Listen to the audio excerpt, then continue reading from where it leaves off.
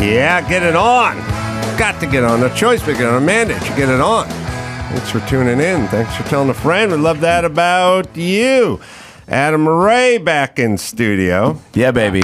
Adam's shooting a stand-up special. Yeah. In Madison, Wisconsin, Comedy on State. I just say, what would Brett Favre do? And he'd shoot his special in Wisconsin. He would, wouldn't he? First of all, he'd send a dick pic, and then once it was, not properly received, then he'd go, all right, well, let me pivot here and do a stand-up special where people love me. The dick pic. Let's really break down. We'll come back to the special. But anyway, if you're in Wisconsin, come out this weekend, Comedy on State. The dick pic, I feel like handing a guy a device that he can take a picture of his hog with. Yeah, it's a hot gun. And use the same device to send it to any possible suitors. Too quick. It would be like just dropping off pistols in a monkey cage. Yeah. And then just going, I don't know what's going to happen, but we're going to find out. Yes. And, it'd be the beginning of them like looking down the barrel of it, but eventually you would hear shots fired. I think so. It's a I loaded think gun. we've savvied up. With now. the dick pic? I think that I don't hear about we have them being... learned how like the next gen has learned lessons from the people who got caught sort of mid culture. You know what I mean? So like when and where to send or how to get the proper lighting. Like Brett. Do you think that's what the problem with Favre's dick pic was? Grew up in Kiln, Indiana, Mississippi, having his dad chase him with a pickup truck and beat on him and stuff. I mean, he grew up cow tipping. He grew up like for those of us that are old, the first half of our life was no different than Little House on the Prairie. You just walked everywhere. If you wanted some entertainment, you'd ball up some foil and throw it at somebody. Like, we didn't have anything. And then all of a sudden... Their version of Smear the Queer was Tackle the Jew, right? Right. And now you get a device and it's full of porn and it can take pictures of you and stuff like that. And we just, like the chimps in the monkey cage with the pistols. Can't control it. The future generations of monkeys will understand the pistol. I think so. What it can do. And have a little more responsibility around Learn it. from our mistakes. Respect the tool. Yeah. I don't know if I don't have kids. I have buddies with some teenage kids. I'd be curious to know how. I know they're Snapchatting away, so I would assume. And even my niece, who's now 14 in high school and has a boyfriend, so I'm like, fuck, I gotta learn every. I'm gonna have to call Jean-Claude Van Damme and get some jujitsu or some karate or some. I've got a white belt in Taekwondo. That doesn't get you too far. And for those of you who don't know much about Taekwondo, that's the belt they give you when you sign up. Yeah. So no real training. It's either that or bungee cord. They got to keep that gi close. It's Strictly really a gi closer. It's not even a belt. It is. But there's got to be. I would assume it. I mean, I tried to check her phone at one point. When she was to do something, not to check that, and she got really like, whoa. And I was in front of my sister too. My sister was like, what the fuck? And she's like, no, you can look. And she's like, and then I was like, do you have stuff in there that you should not have? And she's like, no, it's fine. It's cool. Just don't swipe. Yeah, dude, exactly. Just don't. And I was like, you know what? If you're receiving it but not sending it, I guess I have to it's a litmus test if someone won't just slide the phone over, whether it's the niece or the wife or the husband. Back and forth. The other test to do with people is if you run into a friend, just go, you butt dial me all the time. And I can hear you just talking. You don't even know you called. Wow. And if they go, hey, man, I was drunk. I was joking when I was talking about you, or whatever, that's guilt. Oh, yeah. That's a beginning to a great movie. I don't know if it's a rom-com or a psychological thriller, but just somebody getting butt dialed and hearing like an entire plot for a murder, or a cheating scandal, or maybe someone found the potion for Brad Williams to grow. Like there's got to be some sort of thing where you basically set the whole movie up with a butt dial. Butt dial would be a good name for the actual film. It feels like it's in like the beer league category. Yes. Like you'd be like, is it like a goofy slapstick comedy? You're like, no, it's actually Liv Schreiber's in it. We'll get the Broken Lizard guys going on this one immediately. Right? All right. So back to culture. Yeah. Because you guys are younger, and so I don't think you understand culture like at heart, what it used to be. Not at all. But if you want to know what's going on when it was going on, you have to either watch commercials from the day, or you have to watch very popular network TV shows from the day. Right. And the jokes they made, the way they dressed, the way the hairstyles were, it was all of the moment. Yes. So if you watch an episode of Love Boat, that's what 1979 looked like. Those were the styles. That's how people spoke. It's indicative of the culture of the time, right? The show's really mirrored, I guess, what we were doing. And Love Boat was a big network. Watch it with your kids. Could Fuck Cruise have been an alternative title for Love Boat? Like, I don't think I've seen an episode. Was everyone just banging and slanging on that? See, that would be the reboot if it was remade today. Fuck Cruise? Yeah. Hosted by Nikki Glazer. Nikki, if you're listening. But set against the backdrop of 1978, this is how people reacted. Now, it's a whole new thing. I mean, everybody's, Russell Brand is getting fucked up. Everyone's getting Me Too'd. Like, there's no means no. Believe all women. Is anyone getting Me Three'd? Yeah, I'd like to. You know what I'm saying? How do you get that? It's a humble brag. Third input. So I'll show you. Third input. Great alternative title for Butt Dial. Yes. I'll show you the very beginning of the Love Boat episode I watched last night. Oof. And keep in mind, it wasn't just passengers fucking. Everyone on the ship who worked on the ship was fucking the passengers. So it's got a little below deck vibe in there. Yeah, it made no bones about it. All right, so here's the ship's doctor. But it was a running joke. And also the thing I can't wrap my mind around is it was done with the consent of Princess Cruises. They would show the Princess Cruises banner on the smokestack and stuff like that. It was an advertisement for Princess Cruises. I didn't even know people cruised. I thought it was just gay slang. I didn't know. You thought cruise was, yeah. Well, the Carollas are a landlocked group. There's no way. Like, I couldn't get my mom to drive me to, was Teddy Wilson's house in Van Nuys from North Hollywood, much less. We're not going to set sail to show. My mom would, if I would have talked to her about going on a cruise, she would have been confused. Yeah. Like, she wouldn't even said no. Did she not know that was a thing that even was, that people did? Did she know that you could get on a boat? From watching Love Boat, we were made aware that people. I was so fucking white trash hillbilly. Like, I used to watch, when I'd watch Love Boat, I'd be like, luggage? Who the fuck has their own luggage? Get the fuck out of here. Wow. Like, our shit was in a pillowcase. Yeah. We traveled like the hobos rode the rails. Sure. There's people with matching sets of luggage walking onto that ship. But that's rich. Just think, all right, so Princess Cruises had to have script approval because it's their cruise line that's being... Great point.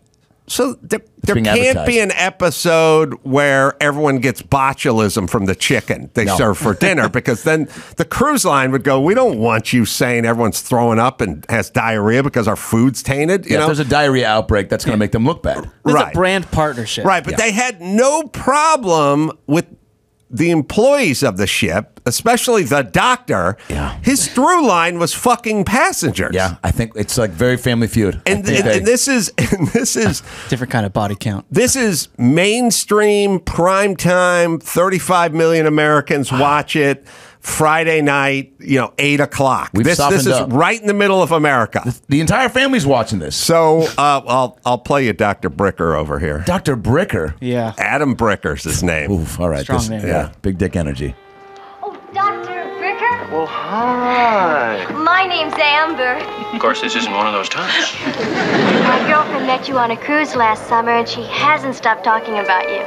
Oh, I hate patients who kiss and tell. All right, pause it there. That was a joke. Girlfriend was fucking him on the last cruise. And he goes, I hate big mouth bitches. All right. It's just...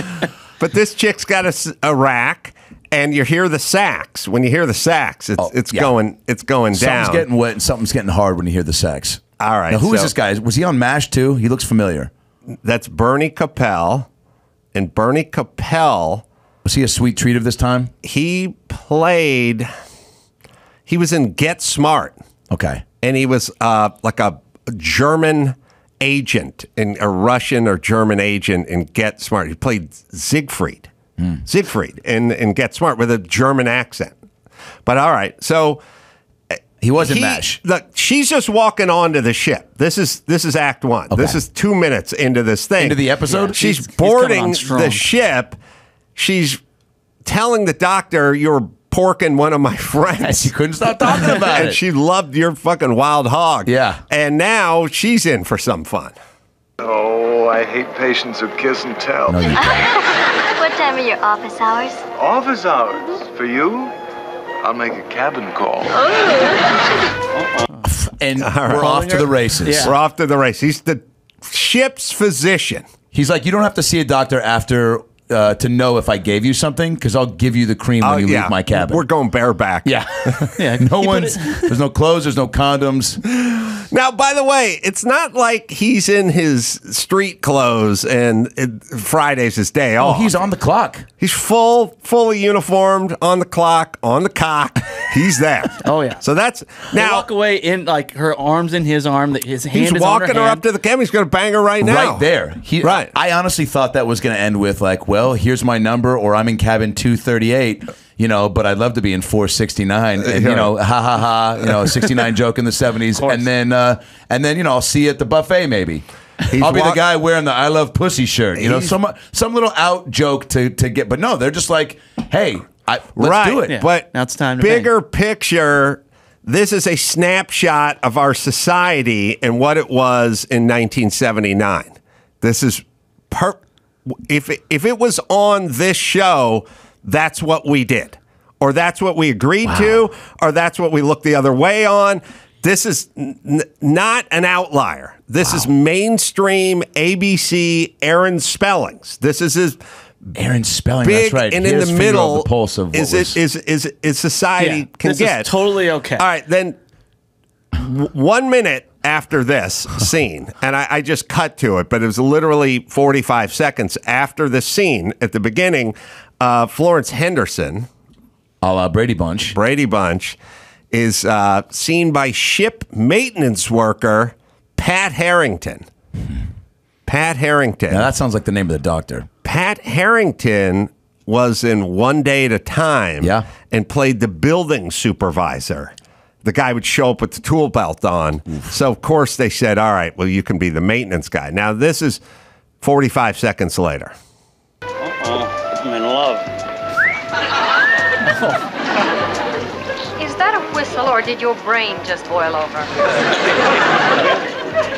I should help you find your cabin. I mean, this is a big boat. You could get lost. That's just what I was thinking. Get lost. Excuse me, I realize you're new on this ship, but making leering remarks to the passengers is not your job. Uh-huh. Well, whose job is it? Because I'd like to swap. I apologize. All right. I mean, the guys just go hard in the paint. This guy's like, hey, look, this boner ain't going to flush itself. She's like, right. All right, well, also just fix the ladder. He's like, yeah, I'd like to climb some. I mean, it was just like, are the people of Princess Cruises reading the script? Great and question. like the doctor on the ship is betting the big-titted chick who just walked off, who explains you fucked my friend the last cruise. And then we got the guys, the maintenance guy, just up there leering at all the chicks who come walking on the ship. Hey, babe. This hurts the brand. This is a family-friendly cruise. But the point is we looked at this just, like guys getting perms and platform shoes and weird bell bottoms that laced up in the front and on the back, and the mood rings and pet rocks. We just looked at it as like, yeah, this is where we're at. This is society. Somebody at the top. This is where we're living. Yeah. So now here's my question. I mean, somebody at the top definitely read it, but not all the way through. There was a lot of skimming going on. But I also think I think somebody at Princess Cruise was like, yeah, this is like, I don't know, a cool image thing. Like the show, it felt like probably they could get a strong, indication that it's going to be a popular thing if it's on network TV. Here's my other question. Was this the only show that was like the truth teller of like the times, or did each era have multiple programs? Like in the 80s and the 90s, was there one Love Boat? Probably another Aaron Spelling, right? Like Melrose Place or Beverly Hills 90210 was like, yep, this is what, if you live in a complex and there's a pool, anal's involved. That's right. A lot of hot-looking people hanging out. By the way, I've lived in a lot of apartments. Never seen anything above a 4 hanging out by the pool. Never. I lived in the in an apartment complex on Laurel and Hollywood above the Laugh Factory that was like, I always would describe it as Melrose Place, and it had a pool in the middle, and yeah, it was all families or like people that were a lot of Russians swimming laps at 8 a.m. and then there were people that were Airbnb-ing it that should. I mean, there was like a rotation of clients coming in, and I had this Polish landlord, and my buddies from Seattle came down to visit. We bought these pool floaty chairs from Target. We're laying in there drinking some beers. She comes down, Adam, you can't have the pool chairs in the pool. And I was, I don't do accents, but she's like, please take the pool chair out. And we were like, Roxana, it's fine. We're just, there's no lifeguard on duty. What if you drown? I was like, if I drown in a Target pool chair drinking a Coors Light, this is how it's supposed to go. Right. Let this be my story. And then I put him up on the little patio we had, and then she calls me and goes, the owner of the building came by and saw that you had the pool chairs on and asked you to put them inside because she said, if you can't have them at all, I don't even want to see them. Like, wow. Yeah. So that was the beginning of the end. And then I got in trouble for smoking weed, and then a locksmith after the Ghostbusters premiere. I locked myself out and I locked my keys and I was drunk and high and I walked back from the Chinese theater and I called this locksmith and he had a little bit of an attitude problem and I was like, hey man, can you bust in my door? And he had like 90 keys and none of them worked. And I was like, dude, how do you not have the key? And he was like, are you questioning what I do? I was like, no, I'm just really baked and it's 5 a.m. and I'd like to get in. And he goes, you want to get in? And then he fucking drop kicked the door and it knocked and busted my door. And Roxana came down chewing me out, being like, you're going to have to move out. You're breaking doors. It's 5 a.m. Keep in mind, I had gotten Ray Parker Jr.'s phone number that night at the Ghostbusters premiere because I met him. Wow. And I was like, man, I'd love to have you on the podcast. Oh, this is crazy. I had butt dialed Ray Parker Jr. And when I get in and I smoke another bowl at 5:30, I look down at my phone, 24 minutes and 52 seconds, Ray Parker Jr. Oh, wow. I swear to God.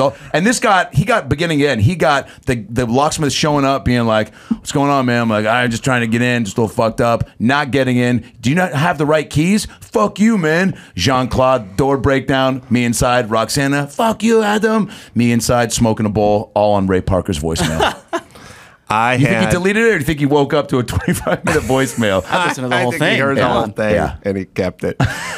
I had, my first apartment.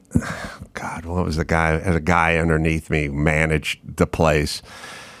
Al, weird dude. There's a picture of Al somewhere from that apartment, man. I mean, he was on it's 1985, and he's still wearing pomade in his hair and his horn-rimmed glasses. He looked like one of the Jersey Boys or something, but it's like the 1980s. Is that him? Yeah, that's Al. Good Lord. Wife beater. Had the... and look what he's wearing. Wife beater. Okay. Yeah. Had his hair slicked back, wearing horn-rimmed glasses. Al lived directly below us, and a couple things. He had like a Hamm's beer koozie that he had completely worn through. Like he would just come home from work every day, pop a beer in it, and walk around and water stuff on the lawn. Al was an interesting dude. We had a few run-ins with Al. We all lived I lived in a one-bedroom with three dudes, or three of us all together. We had a fold-out sofa. One of the legs was bad on the sofa. It didn't fold out all the way. It sat above the carpet like 4 inches. And I had a couple of roommates who got laid a lot. And they'd bang away on that fold-out sofa, and that leg would just go boom. And just keep banging on Al's ceiling. And Al didn't mind. No. But Al had he had some hot takes. Like she showed up one time and he asked I said he's seen a lot of ladies coming in and out of the apartment.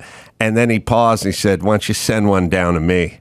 Ooh, what? And I always thought, like, how would that work? Yeah. Like Sharon shows up and I'd go, hey, could you blow Al, the middle-aged guy, Yeah, down, and then you my come back, landlord's home. Come back up. Like My landlord's home. when we send a lady out down to him, He wanted you to pimp someone out to him. he one time a guy moved out in the unit, and the guy was apparently a sex freak, and when he left hundreds of butt plugs and dildos, God, and chains and whips and shit. Look, I've left a couple bags of Doritos in a hotel room, right? This is not that's on me, but this is not that. Yeah, Al bagged the whole thing up, strap-ons and everything. Nothing in a package.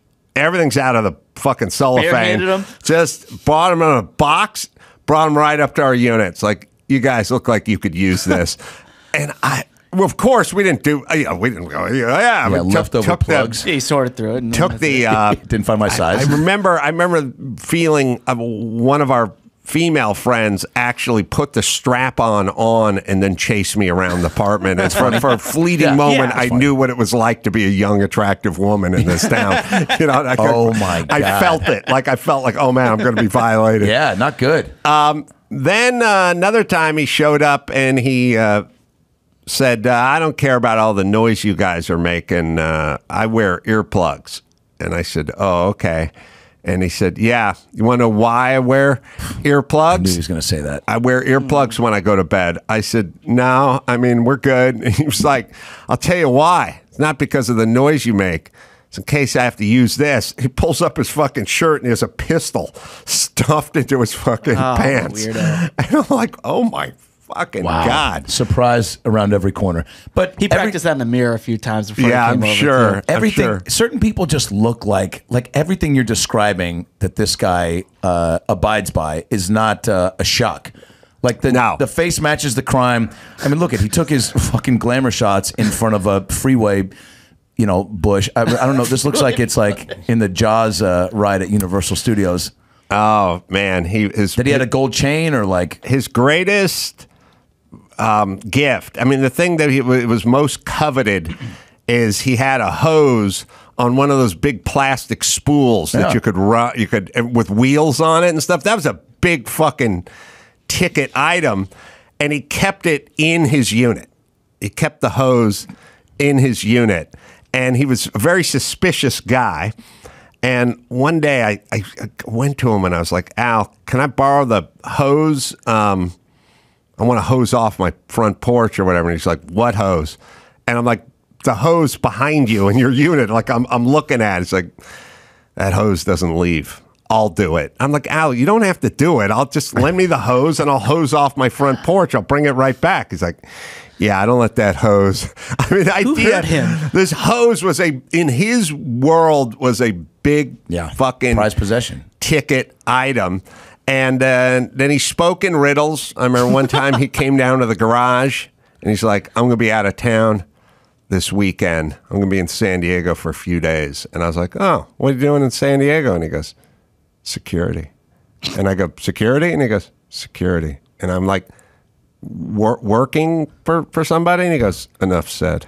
And I'm like, okay, this mystery of Al. I didn't want to have a discussion with Al. Al would be one of those guys who would start a conversation with you. Like, these assholes who go like, hey, I have an idea for a killer reality show. And you go, yeah, what is it? I can't. I'm not going to talk about it. It's too good. I got the next big Shark Tank invention. You'll steal it. And it's like, all right, then don't fucking bring it up. Dude, don't bring it up. So he's definitely like, I might be going to Columbus, Ohio this weekend. Yeah. But if you hear about me going to Florida, tell people I was in Jersey. The worst. Like, well, so where are you? He definitely, by the way, has pulled some fast ones on women and been like, they're like, wait, were you wearing a condom? Maybe I was, maybe I wasn't. Yeah. But if I wasn't, the kid's yours and not mine. Him and Dr. Bareback Bricker. He could definitely put this guy on the Love Boat. Al, the worst day of my life was also Al's worst day. He had a mangy little dog named Skipper. And he dragged that dog with him everywhere. That's amazing how you remember all this. And one day Skipper died. And I was like, fuck, Skipper died. And Al was like watering. Al was constantly just walking up and down the lawn. Just walking. He didn't need to be outside. He was just walking up and down. And I was like, fuck, my motorcycle's out there. I got to get to my motorcycle and go. But Al's he's gonna corner me, And he's like, and I like hustle out when he turns his back or walks the other, and I hop on my bike, I fire it up, and here comes Al. Skipper died, and I was like, yeah, man. That's rough. Yeah. Was my best friend. And I'm like, yeah, that's putting the helmet on and firing up the bike, throwing some revs on it. And he broke down about Skipper. And Al and he was trying to have a moment that I didn't want to have. I didn't want to have that moment with Al. But yeah, someone's got to chronicle all the horrible roommates and all the horrible apartments. and all the horrible everyone. That's a reality show I'd watch the shit out of. Just take all the landlords and put them in a, the same way they would do like Celebrity Rehab. Yes. Like Celebrity Landlords. Or just Landlord City. I don't know. Go around. Maybe it's one landlord from each state. That's kind of like every city in state's got an Well, what they need to do is they need to experience what it's like to live with them. Totally. You know what I'm saying? Yeah, yes. Yeah. So anyway, we had a box of dildos. Like, who's their landlord? Al lost Skipper. His son was a version of him that was 25 years younger, greased back hair, horn rimmed glasses. He'd take over, and all they do is just walk along the lawn and just water. This he's just on patrol. So, like just the whole waiting time. to lock you in. Is Al still with us? See, in my mind, Al was an old man because I was 21. Yeah. But now I look at him and he was younger than I am now. Sure. But it's back when people dressed their age. Right. You know what I mean? Right. People, you go back to the Love Boat. When you watch the Love Boat and there's a 51-year-old woman on the show, her hair is short. It's done up. She has old lady She's cut, wearing like a smock. You know what I mean? It's not the bitches from the Beverly Hills Housewives. Right. They're wearing the Trying to skinny dress 20. jeans with the hair down to their waist. Like there's none of that. There was no showing off of the titties. Once you hit 40 as a woman, you dress like Aunt B from Mayberry. All right. Now I have another clip to compare and contrast the times we were in. Great. In 1979 versus what mainstream TV has brought us today and how things have changed. Oh, how the times have changed. Yes. And I did a hard Butt plugs have gotten better too. Al, if he's still with us, would probably be the first to attest. Yeah, the technology. The technology is just they're faster, they're glidier. Nobody put those things in a dishwasher. Nobody Purelled anything. We just reached into the box of dildos, spent dildos, used dildos, and like immediately there was one that was a novelty. It was like 2.5 feet and 5 inches around, And my buddy Ray just picked it up and started beating me with it. That's about right. Yeah, it's like, now how can I fuck with my friends with this stuff? That's what you look at. I might come off like a prude, but I can't. I'm trying to picture a butt plug. I mean, I'm thinking of like a dishwasher, or a binky for a baby. If Brad Williams shaved his head. This feels like an Al riddle. Just no. All right. So, they're that big, huh? By the way, see Brad Williams, Irvine Improv, October 11th. That's right. I'll be on stage with him. I'll explain that joke. So, all right. This next clip, and I did a hard-hitting expose on in Just Like That, Sex and the City reboot, whatever. But everyone's turning into a pussy. Oh, yeah, it's softened up for sure. And it's getting super woke. Super woke. And Sarah Jessica Parker's husband died, and now she's back with her old flame. Right. Whose name is John... God, I was thinking... Corbett. You'll know the guy. From Northern Exposure. Yes, that's what... That's where I know him from. That's where John Corbett is from. Yeah. He's not Aiden. That's what his name is on Sex and the City. Aiden, that's who he is, right. And so they were... I'm married. He's gotten back with her. Yeah. And they took 10 years off, and now it's love. Yeah. And they're both getting a little long in the tooth because her character's like 56, 57. Sure. But now they're going to spend the rest of their lives together. But he has 3 sons, and one of them's a douche named Wyatt, who's 14. Ugh. And this little snotty shit calls him every 10 minutes, like, Dad, where are you? And he's like, I'm in Manhattan with my girlfriend. Well, Dad, I thought we were hanging out. So he's a little piece of shit. And so this guy, this character, Aiden, is more every time his son calls, he just pops. He's in bed with Sarah Jessica Parker, but his son calls. He just pops out of bed and starts putting his pants on and running for the airport to come to stroke his son's head and soothe him. Is it because the son is like, he's got his dad's single dad, doesn't have a mom, he's got to play both parts, or does the kid have a condition or a syndrome? He's just a needy little 14-year-old. He's divorced. Yeah. He has a mom. The mom has custody half the time. And then the other half, he goes to see Sarah and bang her in Manhattan. Yeah. But now we get to the very end of this season, and Sarah's just thrown her big dinner party. And the Last Supper. John, who was not invited to the party, has showed up after everyone has left to explain. Now, his son got drunk, got into a car accident, got into the hospital, and he had to hustle back to take care of him. That's where we last left him off. Broke his collar. At 14, huh? What was he drinking? It was, beer, but it turns out they found other things in his system, as we're going to find out here. But he then shows up after the party and has to lay this on. This is the woman he was engaged to, and then she dumped him, and then she married big, and then they stayed, but they've rediscovered each other after a decade. Right. And now they're going to spend the rest of their lives together. She's going to be pseudo stepmom, I guess, too, except for he's got this son. I'll tell you what, we'll take a break. We'll come back. We'll good play teaser. This clip. You know, I love me a good teaser. You know, you set it up and you give people a reason to stick around. We got a Dr. Phil story too. Well, I'll tell you. Well, hold that thought, Adam, because on today's show we've got someone who's got we've got someone with Down syndrome but an upbeat attitude. Don't go anywhere. We'll be right back. Just Thrive. Oh, you got so much stress in your life. You just want to hit the pause button and breathe. Well, good news. Just Calm from Just Thrive can help. Just Calm's all-natural blend of mood-lifting psychobiotics and brain-nourishing vitamins and B vitamins as well helps you take back control and make you feel your most cool, calm, and collected self. Multiple studies prove it works quickly to soothe everyday stress and sharpen focus in as little as 4 weeks, or you can try Thrive Probiotic. Now, that's what I take every day. A spore-based probiotic that banishes gas and bloat so your gut can produce more serotonin, which is your happy hormone.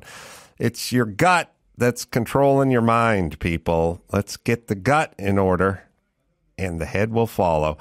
Plus, it supports better sleep as well. I know the owners of the company. I've interviewed Tina on this show, been out to dinner with them. They're passionate about this product. So please benefit from it. It's Just Thrive, right, Dawson? With Just Calm and Just Thrive Probiotic, you'll have the ultimate stress-fighting duo to help you feel cool, collected, and in control. Get 20% off your first 90-day bottle of Just Calm and Just Thrive Probiotic today. Visit justthrivehealth.com and use promo code ADAM. My mom crushed it, Ivan. I'm sure yours too. Stepped up. There's no rule book for the single mom profession. You got to just trust that your instincts are going to carry you through each moment and challenge that presents itself. You're like, is this what the dad would do? I don't know. I'm playing both parts. My mom stepped up a lot. She bought me condoms. She thought that was the move. Was it awkward? Yeah, for sure. Was I 9? Yeah, almost. Were they magnums? Yeah, but she believed in me, and that's something that never. Thank you. I love her too. I think she's a great lady, and she thought I could get halfway in there. Adam Ray is on the Adam Carolla Show. Shows coming up all over the place. You go to Adam Ray Comedy, and you can find where it's going to be. All right. That clip is from a special I dropped on my YouTube, Adam Ray live from Portland at a place called The Get Down. So you can check that out, and then get ready for the new one that I shoot this weekend in Madison. If you live in Wisconsin, come on over. Chicago, Milwaukee, we'll take all your boners. How long are you is the special slated to be? This one will probably be an hour and change. Okay, because I see a lot of people with half-hour specials. The one I put up on live from Portland is about 38 minutes. So there's no real rules anymore. I don't think so. The amount of there's probably amongst all the comments and feedback, 2 people out of thousands that I've read that have been like, "What's with everyone doing these shorter ones?" You know what I'm saying? So it's all. But you look, Krista Savano just put out a 30-minute one. I mean, there's they got the Netflix half hour. There's I don't know. For me also, I can't unless it's maybe a Burr or a Chappelle, but even them I'll watch in dose. I think everyone, there's too much to consume. There's too much going on. I like the shorter ones. Yeah. And it's also like less is more. And I knew I was going to be doing this bigger one, so it was almost kind of a one to grease the wheels. And it looked great and sounded great, and I was proud of it. And a lot of material that I wanted to kind of get rid of. And there are no rules. That is one thing to keep for what you do on the stage and what you don't do. I mean, you see Hassan Minaj getting a little beef for fabricating some stories, and it's like, yeah, man, I don't fucking, Brad and I, when we do the podcast, he would, we'd end up, running bits by each other. Or that was one of the best parts of doing it with him. Also, just so I could, for diversity purposes, for me, when I would, post pictures, and so I would edit in some laughter, and so I would hear a story from Brad, and I was like, afterwards, I was like, did that happen? He was like, yeah, pieces of it.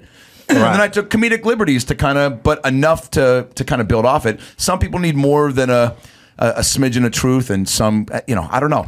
Well, where do you come down on that? I mean, maybe you just said where you came down on it. When I first saw it, I'll be honest, my first thought was like, because for me, I know personally, and again, everyone has a different approach to it. I even had I was doing some jokes in Philly this last weekend about, a bachelor party joke, and then some joke about being, married. And then I did a few older bits about playing Wolverine at Universal Studios. And some guy goes, is that real? And I go, yeah. He goes, oh, I didn't know if you made that up. And I go, why would I make that up? And I go, oh, yeah.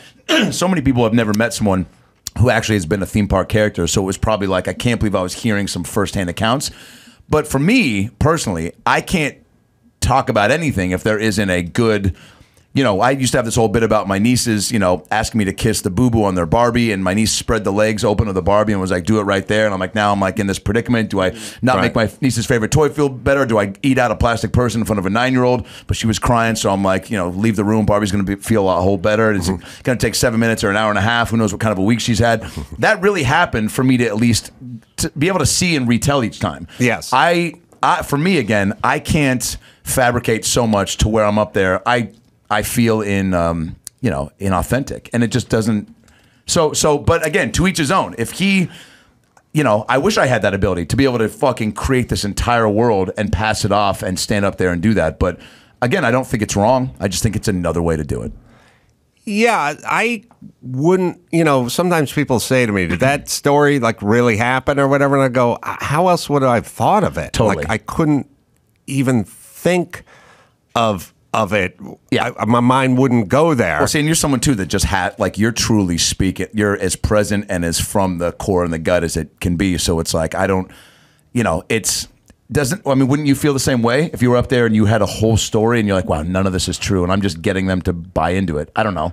Yeah. It feels a little weird. I guess there's like two approaches. One is a story, and you always end up embellishing it a little bit and punching it up and adding some stuff to it. So there's like sort of like half the impetus of it, the genesis of it always has to be true. And then there's a joke I do sometimes. So there's like a joke about painting a graffitied cock on a mailbox that I found, and then I went and told Jimmy about it, and then he explained to me how it worked or something. And it's verbatim. Explain to you how the cock works or how graffiti works. The joke was, I took a picture of it. I went over to Jimmy's house the following weekend. We used to live next to each other up on the hill, and I showed him the picture of the cock on the mailbox. And then, because I thought I was being funny, because it's Jimmy, you know, I said, in Europe, when they graffiti a cock, you think they leave it uncut? Which I thought was clever. Sure. But Jimmy didn't. He took it as a challenge. And Jimmy's, he can dig in, and Jimmy just said right back to me, he goes, nah, draw them the same way. And I go, really? And he goes, yeah, same way. I go, how do you know this, Jimmy? He goes, because they never draw a limp dick. They only draw hard dicks. And when dick gets tumescent, filled with blood, then the foreskin peels beyond the head, and it gives it the illusion of a circumcised dick, even if it's uncut. And I'm like, wow.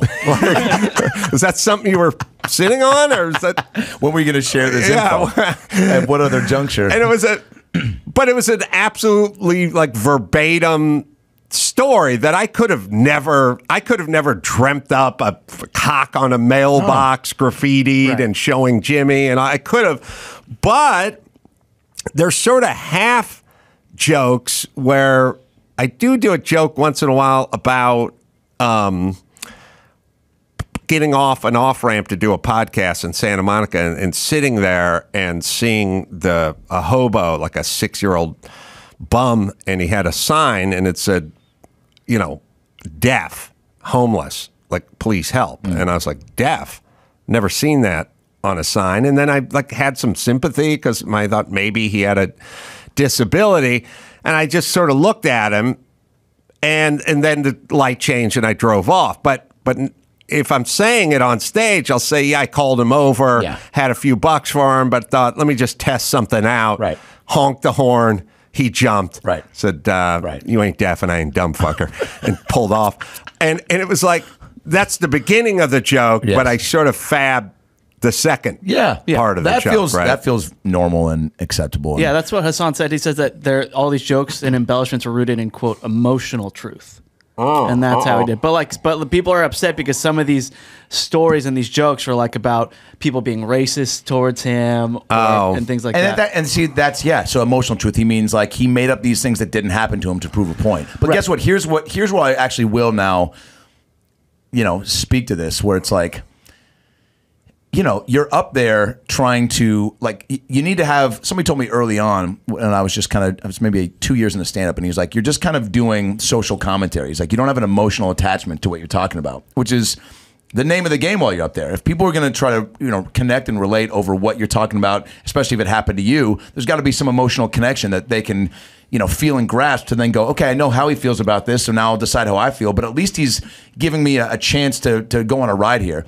And so if you're kind of creating that for yourself, versus actually experiencing it, but again, then you go, well, kudos to him for being able to pull it off, right? Like maybe, like you said, I could never fathom to create a cock in a mailbox story, but then maybe you applaud the people that have the brain to make up all that shit and pass it off as real, right? I in general don't like, I don't mind a made up joke, just clearly, it's just a joke. I do this one where I go, my cousin's a Michael Jackson impersonator, and he's a little heavy set, and he's older, and he doesn't really dance, and he doesn't sing. He just does the kid's part. Oh my God! Now, that's clearly just a made up joke. Yeah, like I don't have a cousin who's a Michael Jackson person. But that's also I think different than what he's. That's just a joke. But I don't like when people tell the stories. I want the stories to be accurate. Does this feel comparable to Steve Brandazzi and the whole 9/11 thing, or is that because again, I don't know if you're making up things that were racist to you. Then it's like, well, because again, I didn't know that's what it was, so I'm like, oh fuck. Then because people are still believing it. They're like, yeah, you are a person of color, and these situations don't feel outlandish to have probably not happened, but they haven't happened. So you're saying like, but then I go back to, again, the stage is the stage. Use it for what you want. It's people want to be entertained. They want to whatever. But yeah, I don't know. Yeah, he says the punchline is worth the fictionalized premise. You can do whatever you want. I don't like the part if you're turning yourself into a victim of racism. If you're fabricating that, then that's a little dicey. That's why I brought up the 9/11 thing a little bit, because I'm like, it feels a little like you're putting yourself in a position that didn't happen to you to get something. There's a little stolen valor there, perhaps. But all right. To each their own. I don't. To each their own. Yeah. At the end of the day, we wouldn't have, like, if songwriting was the same thing, like we wouldn't have any, like, so many songs would not have been written that we love and we connect with. I don't know. I just think at the end of the day, Biden's still president, Epstein's still alive, and we'll be right back. So we're all going to die someday. Back to and just like that. So, of course, good. So now the dinner party's over. John Corbett, the long-lost fiancé, is back. And why wasn't he invited to the dinner party? Can I ask that? He would not go into her apartment. He has a mold allergy. Now, she broke up with him, moved into an apartment, and he just can't. He swore to never go in it. He was a conscientious objector to being at this place. I guess where she was fucking Mr. Big or something like that. But he's now showed up. in person after the dinner party. Okay. Do you want a drink? I have everything. Yeah, maybe a beer. Everything but beer. Red wine? No, just you have a drink. Why? Do I need a drink?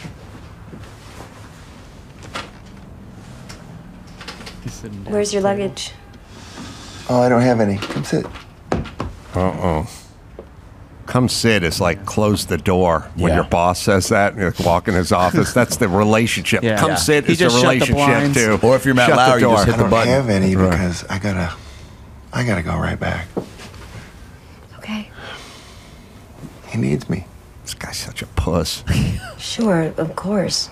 She is not buying Of course, stay down there with Wyatt as long as you need. She's like, I Don't borrowed even Al's think butt plugs. about Tonight was going to get crazy, and you want coming to bounce? back up here until you feel good. I don't think I can come back up.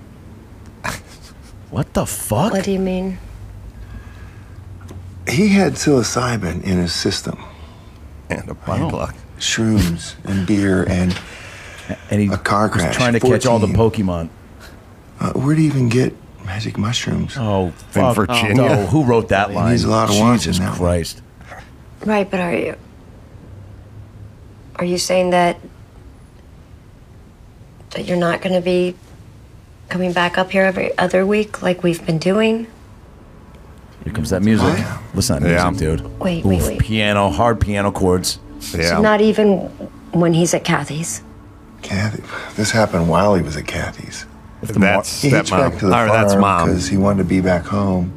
What if 'Cause the instead of farm's this his music, it home. was the I'm- Mario Brothers I'm theme home. when you fall off the ledge? Not just for the The other two are only 17 and 20. I mean, their whole lives, I've been the constant. So he's got a Back and proposal. forth He's not from breaking up with China. her. Oh, he's or not? England No. This for has a the positive textile ending. Factory Yeah. with a Great. boyfriend. I mean, I've always been there.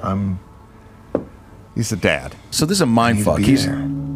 I wish my dad was Okay. 1/10 as into me as this guy is. oh, Well, no I- shit. I could come down there and spend time with you while you're there. You know, when you get a chance Yeah. to get away. That's fair. Yeah. No, I'd only be thinking of you. Well, all right. I didn't know okay. what does that mean? While I'm getting my Are dick you sucked not by even you, going right? to be thinking about me? Of course. I've been thinking of nothing but you for all these years. Why can't she go to We're Virginia? back here again. Hey, no. We're not back. Hey, we're not back We're here not breaking again. up. I'm just saying I Gary. never want to see you again. Listen, look at me. Look. Look, there's Zoom. The only thing that I love more than I love you is my boys. I made a commitment to them. But Isn't it I Are My won't Boys? lose you again. Yeah. Okay, I won't. Just give me some time. How much, much time? I knew she'd say that. Till Wyatt's out of his teens. Oh, shit. That's 6 years. It's 5. His birthday's next week. 5 years. Whoa. 5 years. Funny case- line. in that Remember case- Funny on line. Valentine's Day when I said 10 years went by like... All right, hold the phone. He's telling a woman in her late 50s whose husband Yeah. died 10 minutes ago, Yeah. Give me- I will see you in March of 2028. Like, telling a woman who's going to be in her mid-60s Yeah. He by goes, the when- time he comes back. He goes, when Harrison Ford's 86, Right. give me a call. Yeah, I'll see you in 5 years, Manhattan socialite. Don't fuck anybody new. All you gotta do is Wow. just live that long. Just live that long. Yeah, and if my prostate doesn't explode, and God willing, we'll be back together in a scant 5.5 years. Yeah, if psilocybin doesn't take my family down. I mean, we got psilocybin He's- margaritas being concocted as we speak. He's pitching this. Well, first off, she's like, well, then I'll just come out to Virginia and visit you since you want to be with your with your boy, and he's Great. like, I'd only be thinking of you. This guy's insane. What is that? Red flag. What does that mean? So he's like, don't come out because I just rather the memory of you is better than the real life version of you. Yeah, what's in the spank bank is a 31. That's season 2 of Sex in the City. That's now I've got season 2 in my head. You're season 8 HBO Max. This is working out for me. Right. Oh man, there's been a lot of cosmopolitans between what's in my spank bank and too many cigarettes. Look, you and Matthew Broderick have gotten in some fights that have clearly taken a toll, and I'm not a fan. Right. And I gotta look out for me in Virginia. Hey, there's a lot of land, there's a lot of time, there's a lot of mushrooms. By the way, that's a very tone deaf line. Like, I don't even know how he got mushrooms in 2023. Yeah. Where do you even find beef jerky at a gas station? What aisle is that on? What teenager would get hold of illicit drugs? Yeah. So now she heartstrings tugged at, by the way. She's in on the plan. Yeah. The plan is I will see you in 5 years. I'm 57 and I will see you when I'm 62. I'll just be celibate in Manhattan. By the way, these two are hot and heavy. They just rekindled the relationship after 10 years. This thing's only been going on about 10 minutes. Yeah, but they got a plan.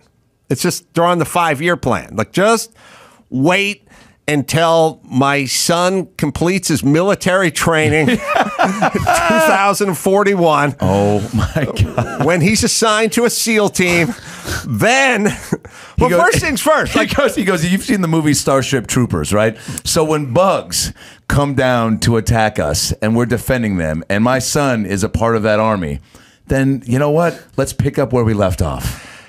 Well, first off, son's 14. But he could find Jesus Christ at 16. Totally. And he needs to add that into the equation. He could be on a Mormon mission at 16. He could be a straight edge guy. He could get some counseling. The original M&Ms. Mormon missions. Really? Yeah. What? M&M's, Mormon missions. Oh, really? The original M&Ms. Oh, the original M&Ms. Yeah. It's a quick little throwaway joke. No, it's good. That out. Yeah. No, leave it in. I think people should know who you are. Because right now they think you're funny, but no. All right, let's not get mired in the M&M joke. Are we going to watch the rest of this? Listen, I don't think we need to. I mean, is he? It sounds like he's just trying to break up with her. Like, if you watch this scene, I would say he's dumping her. Yeah. First off, I do not know a woman who I could put on the 5-year plan. I don't know.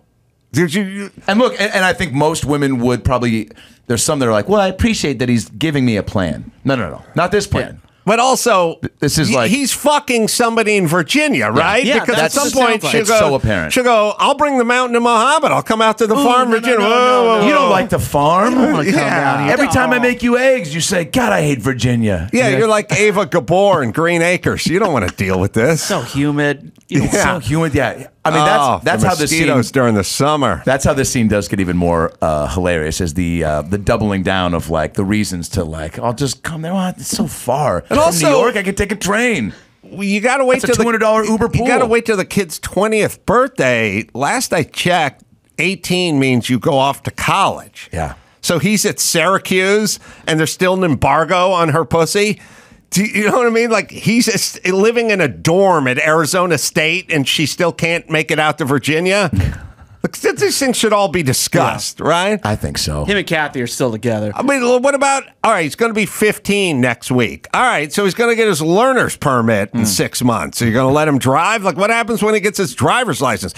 What happens when he starts getting laid, gets a girlfriend? Like, when does this ever end? And he demands your full mental capacity. Like, I'd be thinking of you if you were there. Yeah, the lines aren't, I mean, they definitely wanted to not make him look great in this scene because these lines of, I mean, his justifications, or maybe it's supposed to be that, obviously terrible. I will give him, there's always the thing of like, he could have texted all this. So he did it in person like a man, but also, maybe this was text worthy.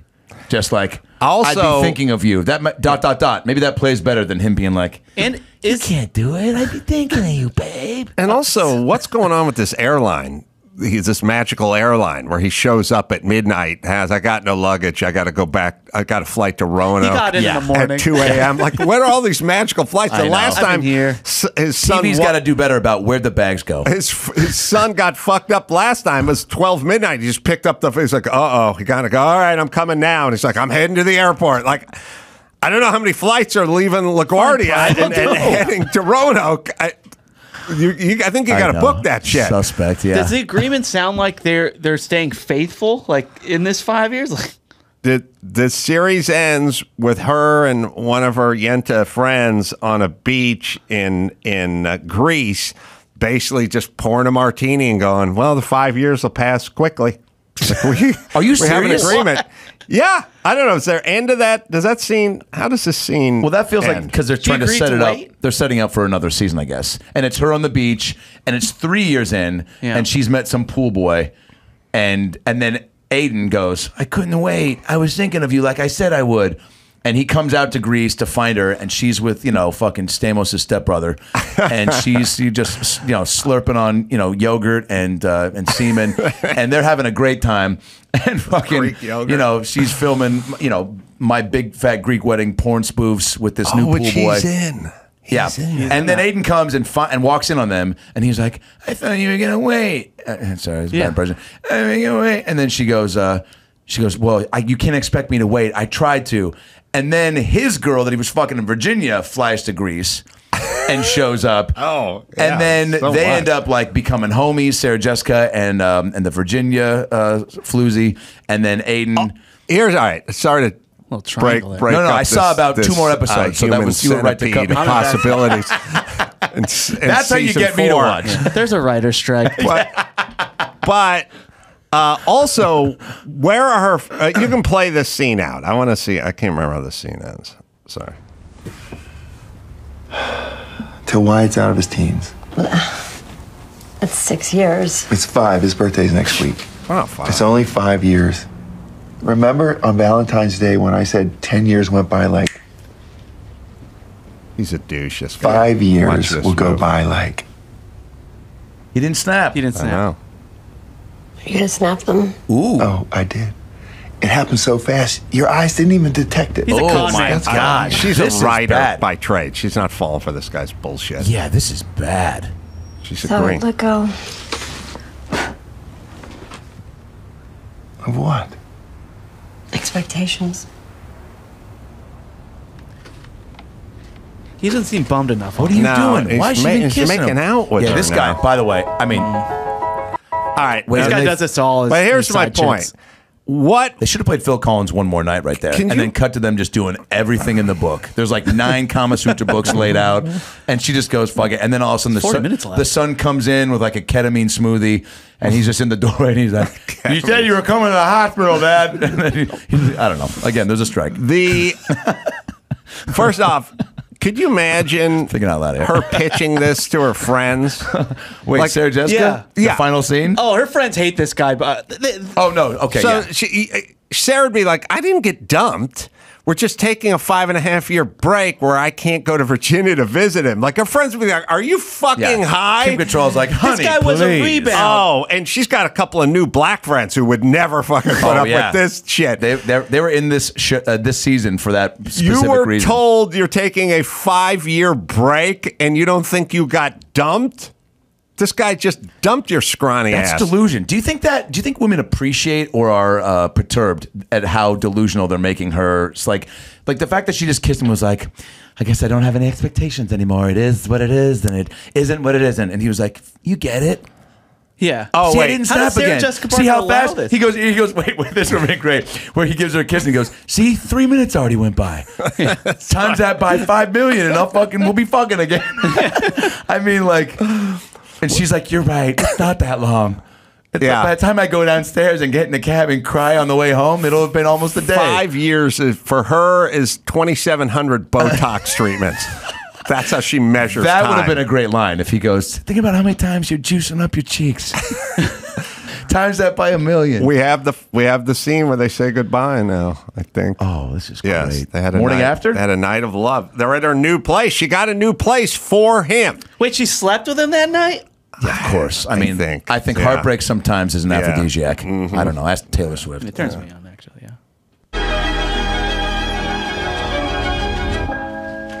Hey. No matter what happens. Poor choice of piano. This and this was not a mistake. Oof. Wow. Give him all the She's a sucker. She's a sucker. Yeah, this sucks. She buys a brand new townhouse for she's the two to live in. She's so okay with this. And then she goes to the patio. She needs an intervention. Yeah. Oh. It was just too low. Holding the cat. He's walking out to the town car. By the way, I don't know where this guy gets his bread because he's like a humble. Oh, no. He did the fake man. snap and this is bad. The cat should have jumped off the fucking balcony and clawed him in the face. That's right. And then she just goes, and she does the fake snap back and just, and that's how you end it. Now, she ends up on a beach in Greece, like telling her friend, like, all right, back to our single lives, but then I'll see him in 5 years. They're setting it up for the next season. And look, Wyatt may turn out to be full Hunter Biden junkie. You know what I mean? Like this guy ain't going away. I don't care if he magically turns 19 3/4. All of a sudden he's not a junkie anymore. This is a full-time job for this dad. I got a plot twist. Okay, good. Timothy Chalamet plays Wyatt. And in 5 years, he's 19. And Timothy Chalamet will look 13 because he's Benjamin Buttoning right in front of our eyes. Right. This kid gets older but gets younger at the same time. He plays Wyatt, shows up in Greece to go, my dad really needs you. He's so sad. He fucked up. There's a scene where Timothy Chalamet goes, he fucked up. And we all sit there going, was he directed to deliver the line that way, or was that a Chalamet choice? Submit that for the Emmy. Right? Submit that for, he fucked up. And you laugh and you go, I don't know if that was an intentional comedic moment, but I love Chalamet in this part. Wyatt tries to convince Sarah Jessica, come on back. And she's like, I just don't know. And he's like, and it's late. Did you get a room? No, I didn't. All right, well, you can crash on the couch. And the couch turns to a bed, and the bed turns to an asshole. And they start banging it out. Cocktails are flowing. Lips and juices are being exchanged.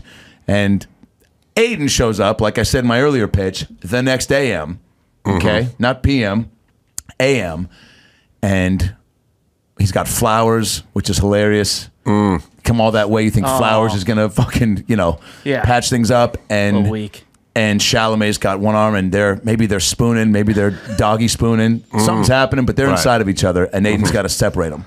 Yeah. Again, there's a strike going on, so I'm just thinking out loud. Yeah, no. But most of this is usable. No, I'm with you. It's not bad. No, it's not bad. Because, this is popcorn, gossipy, water. Like, the way that this is ending, I'm now understanding, is like, they want people to almost hate watch this show. Yeah. And be like, at least I know that from my wife, who was all about it. And she's confirmed with other, fans of the program, where they're like, it's so fucking whatever. But they watch it because they're like, there's got to get better. And they're like, fuck this. But they're talking about it. Yeah. Look at us. We spent 20 minutes on it. Yeah. I was going to watch the finale. Don't need to. But guess what? Can't wait for the next season. All right, my old partner, Skip Bedell, that everyone loved from Catch a Contractor, is going to come in here, rehash some old times, tell us he's got a very interesting life story, and we'll do that right after this. Morgan & Morgan, let me lay a stat on you. People 15 to 24 had the highest rate of emergency room visits due to car accidents of all the age groups. Oh, man, my kids are in that age group. Now I'm worried, but thank God there's Morgan & Morgan. If you're ever injured, you can check them out. Morgan & Morgan, America's largest injury law firm, over 100 offices nationwide, more than 800 lawyers, more than $15 billion recovered for 300,000 plus clients. Morgan & Morgan has proven that they have a track record, and they will fight to get you the full and fair compensation. They've been fighting for people for over 35 years. Racing my vintage cars is hard, but submitting a claim for Morgan & Morgan is easy. Am I right, Dawson? If you're ever injured, you can check out Morgan & Morgan. Their fee is free unless they win. For more information, go to forthepeople.com/Adam or dial #LAW, #529 from your cell phone. That's forthepeople.com/Adam or #LAW, #529 from your cell. This is a paid advertisement. Skip Bedell, my old partner in crime, is in studio. Skip has a very interesting story. Good to be reunited with the super authentic Skip Bedell. Great to be here, man. Thanks for having me back, Ace. My pleasure. Skip's story is pretty inspiring. He's told it to me before, but I talked to him last night at dinner. I like your humble Home Depot story. Yeah, man. It is definitely a story of being humble. You know, before you and I had gotten into doing stuff on Catch a Contractor, which is such a cool project, right? You know, I've been building houses for a couple decades, and third generation builder, grandfather, father, both carpenters and home builders. And business was booming, man. We were busier than we could ever imagine and turning stuff away. And then all of a sudden, like 2007 rolls around and the economy falls out. And mind you, at the time, I'm doing remodeling. Like, I'm not building new homes, I'm doing remodels. And most of these are like, you know, pretty fancy high-end houses, people that want like a nicer kitchen or a nicer bathroom or whatever, right? Well, the phone just stops ringing because those folks, now they're upside down on the mortgage on their high-end home, right? When the economy, the whole banking thing went through. And had to lay everybody off and tool belt back on and, you know, and back out on the job sites. And to offset the difference of you know, the money and everything, I took a nighttime job, which I don't remember ever punching a clock or taking. I always ran my own thing, you know, did my own thing. So that Home Depot, I was in there every day, probably 3 or 4 times a day, getting materials for my jobs. And kidding around one day, the manager of the store says, "Man, you know, I think you know this store better than the people who work here. If you ever need a job," and I'm like, "Yeah, right. Like, I'm never going to come work here for you."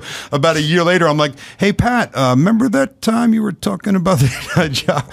So P.S. I take the job at night, working like full time, you know, doing a 40-hour week, but from 2 to 11 after I'm wrapping up my construction gig in the daytime. And it was what I had to do. But every day I got there and I'm punching this clock, and it was like humble pie, man. I'm like, what the fuck happened to my life? Ka-chunk. Right. So like, time goes by, and I have to tell you, everything that has happened in my life after that, I honestly can trace back to the Home Depot. So in comes this super hot chick, right? It's a customer, walks in the store. Here I am, standing in the ever-alluring orange apron, right? Like, what's not sexy about that? And she comes over to me, we start talking, and fast forward the tape, she's now my wife 14 years later. The best thing that ever happened to me. I met her in that store, and I wouldn't have met her if I didn't have, who you know was, you know, on our show with us with Catch a Contractor, the lovely Allison Bedell. Wow. Yeah. Oh, yeah. Well, I was inspired by the story because it's the hardest thing to do in life is to kind of step backwards, you know, and if you hang around long enough, you're going to take a couple of backward steps.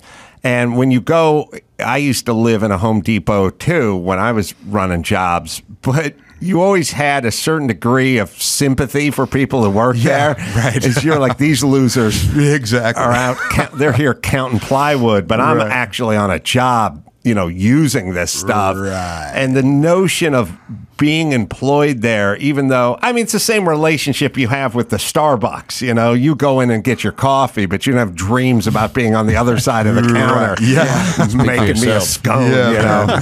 So it was interesting. It's humbling, but two things. You know, reality on reality's terms. This is what's going on. You need a job. You got commitments. You got bills. You have to pay them. Yeah. And everything comes from something else, and you never know where it's going to show up. And so there's experiences that you think are bad, but they're never really bad when you step back, you get a little distance, and you look at it. But I always say change is never bad if you get some distance from it. It's bad in the moment. In the moment, it can seem like it really does suck. I say this to my son all the time. And I said, you know, everything you do today is like what's going to get you to the next thing you're going to do tomorrow. And you have to go through that process. And at the time, all I can see was putting on the apron and punching the clock. I'm like, what happened, man? But concurrently with that, I'm going through a divorce because lo and behold, when the market fell out and the shit hit the fan, you know, things just all of a sudden suddenly doesn't work out anymore. What do you mean we're not taking 3 vacations a year? Right. I take the job, and it was the best thing I ever did. Like, not only meeting my wife, but so many other opportunities came up, and like connecting the dots. Probably wouldn't have done Catch a Contractor with you had I not done that, because all my TV stuff came from working in that store that eventually led up to a casting thing that, you know, we got together with that show. And I was talking to Allison about this the other day. I'm like, you know what? I might be doing a totally different thing. I might be a totally different place right now if it wasn't for that job that I hated so much. So can I ask something? Did you give because Home Depot feels like, you know, the backdrop for an erotic film I may or may not have rented. Yeah. And that's why I feel like the pickup lines, whether it was intentional or not, and the early dialogue you and your wife had, would you make any sort of, if you're trying to flirt and put a little extra on it, was there any sort of Home Depot puns or play on words? There was, yeah. There was. So it's interesting that you said that. So she obviously, if you ask her, she'll tell me that she scoped me out, right? And so she actually made herself available where I was, and it came up, and me just being the guy that would ask if you need any help, is there anything I can help you with? And we're walking around, and we're in the plumbing aisle, and well, what do you need? She's like, well, I was thinking about doing this, and I show her what she asked me for, but she doesn't put it in her cart. And then I'm like, well, so anything else going on in the house? Yeah, well, as a matter of fact, I was going to paint this room. So I take her to the painting department and show her everything she asked for, but she doesn't take anything. And then this is going on for about 45 minutes, like literally. And at some point... Is that normal, or is that more than a customer? Of course not, no. Yeah. I mean, if someone asks me for something, I'm like, they're going to take like that. So now I'm realizing she's pushing the empty cart. And we're an hour into this conversation. And I look at her, I'm like, aha. I'm like, this chick is like trying to... Right. So I said to her kind of with a smirk on my face, I'm like, is there anything else I can help you with? Maybe a phone number or a Cheesecake Factory dinner? Yeah, exactly. So all of a sudden, like, the light bulb just went off, and I'm like, wow, man, I don't know that I was there. Like, usually we're doing the ones pursuing, right? Totally. Like, she's working me, man. Yeah. She was working me, but not taking anything that I'm saying to get. So I'm like, holy shit, look at this. So I pull out my the business card from my construction company. I'm like, well, if you need anybody to help you with it, here's my number. Perfect. And it was like, what an easy segue. Yeah. And it was like, honestly, dude, it was like the coolest. We had one of those love at first sight that we actually really had a thing. So here's what happened. I actually got fired from that job because of her, because she would come back literally every single day to see me and walk me around the store to talk to me, but never leave with anything. So there's the guys in the there's the guys in the store. Every Home Depot has LP guys. So there's plain clothes, they're loss prevention, and they basically they sit in a little closet and watch a million monitors, and they also walk around the store behind you as you're shopping, pretend they're shopping, but they're really watching you. And sometimes they're looking through the shelves into the other aisle to see who's shoplifting. So the LP guys brought it to the manager's attention that, every day this woman comes in, but she never buys anything, and he spends like 2 hours with her. So they actually fired me from the job. But that was after we got caught making out in the rug aisle. That was going to be my next question. Which aisle and what were you doing? So 2 aisles. We actually got busted the in rug aisle. Offers a certain degree of privacy. Yeah, if you man. Open, they're up on these big frames. You swing them open. You slide in. Now, please tell me, please tell me when you got in that alley, you were like, "Now we're surrounded by rugs. Do the carpets match the drapes? Did you say anything?" Yeah. A lot of thoughts went through my mind. You go full. You go like pita bread. Yeah, you slide right in. Go in there and like those things fold. And they're like 10 feet high, so you pull the two doors together. Wait, you were in between a rug? Yeah, man. We got. Wow, that's so you can flip through the rugs like pages on a book. So we got in between them and close the rugs. Yeah, so for you, dude. Well, I also did that in the door aisle, like where they have the storm doors. You could do the same thing with the displays.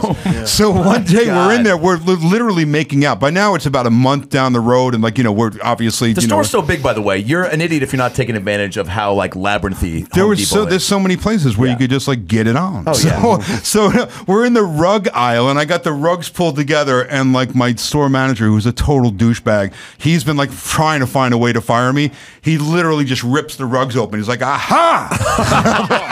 And I'm like, tongue is fully inserted. We're going at it. No, we know how making that works. Yeah, still clothes on, but it was like we're hot and heavy in the rug aisle. Wow. Answer me this. If this is too personal, you don't have to answer it. But is there a moment where you're like, I'm willing to lose my job to just fucking go to town here? Oh yeah. At that point, I fucking hated that job so much as it was. I didn't need any reason. I'm like, please fire me, please, for the love of God, fire me. What can I do to get fired? You're reminding me of an exact opposite story I had at Home Depot. Exactly that. Where I was videotaping a couple fucking in the paint aisle. Yeah. I used to have Dr. McDreamy lived up the street from me when I lived up in the Hollywood Hills. Dempsey. Patrick Dempsey. Wow. Nicest guy in the world. Also a handyman of sorts, yeah? Not so much. So he used to bug the shit out of me. Can I borrow the screwdriver? Can I borrow the cordless drill? Can I borrow this? He was always working on his house. He was always borrowing tools. And like one afternoon, I was just like, we're going to Home Depot. You're going to get a shopping cart. You're going to push it. I'm going to throw shit in it. And whatever I throw in it, you're buying. Oh, and that's what you're going to have now. And he just pushed this cart. There's this me and McDreamy. And I was like, T-square. All right, 25-foot tape. We'll get you a construction pencil. You don't need, you don't need a jigsaw, but an orbital sander will work. And I just kept throwing shit, basically shit he was borrowing from me. Let me throw in some of Al's world famous 1979 dildos. Right, Everything. Yeah. And we just filled them up. And we just went home. But as you were talking about Allie pushing around an empty cart for an hour, I was thinking about my date with Dr. McDreamy, which is exactly the opposite. And the guy who was in charge of Loss, the secret shopper guy, he fucking probably had a boner with me and Patrick Dempsey in there. And I just was every Well, it's McDreamy, and you're buying stuff. So this is like that's a double hysterical. So I'm guessing no making out in the rug aisle at any point. No, well, we went into the the door department where they have the same thing with a higher degree of privacy. He wasn't. So you really were in the closet.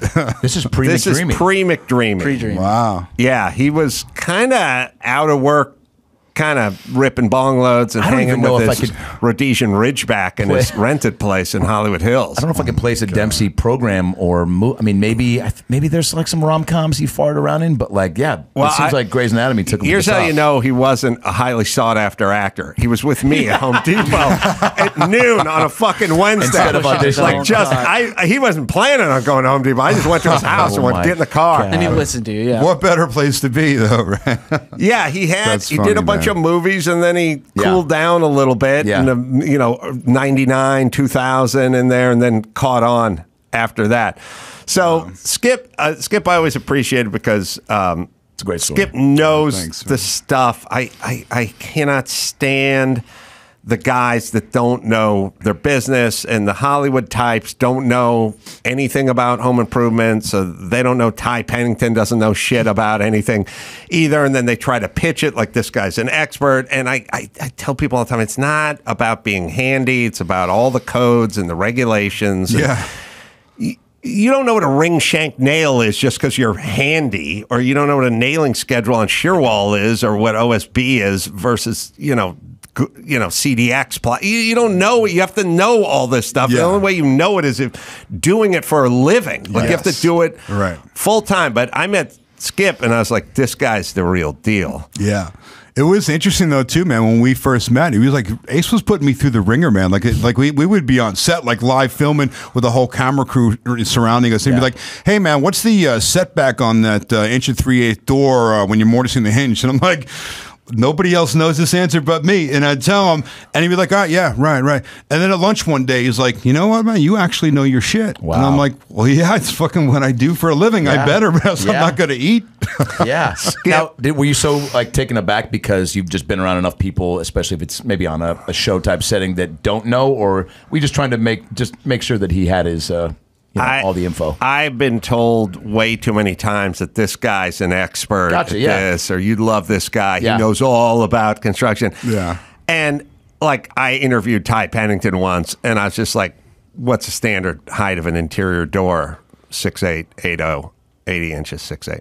And he's like, I don't know. They vary. It's like, he didn't even say, I don't know. He tried to like. I asked him what fucking layout was. Layout is either 16 on center or 24 on center. Right. When you're framing. He didn't fucking know what layout was. Like it's the first thing you would learn on a construction site. He didn't know anything. And so I'd been burned a few times. Yeah. And I was going to be hooked up to another pretty boy, who didn't know jack shit. So I was some rug maker. I had to test Skip, make sure the show pony, as you put it. Right? I called him the show pony. Did. Well, that's another story which I want to get to. But Skip was not. He didn't have a lot of experience on camera. Right. And did a couple commercials. That was about it. Skip commercials for what? Like just like building products and things like that. You know, right on cue. Where I go, Skip wasn't a savvy show when he knocks his microphone over. But here's my point. As you can see, it's my first time around a mic. The funniest thing ever. So these contractors would show up. Skip would spread out. He'd spread his lats out. And he'd corner these guys. Boom! Like Skip's like, I'm going to get these guys. And Skip would really have ire for these guys. Whereas I always felt sorry for him because they reminded me of all the assholes I worked with out here. But the guys I went to high school with were essentially these guys. Right. But Skip would come at him and corner him, you know. But the cameraman would always tell Skip, you can't turn your back to the camera and hide this guy. Your lats are so wide, you're so much bigger than this guy that we can't see the guy. You have to kind of stand open. You know, in show business, you cheat.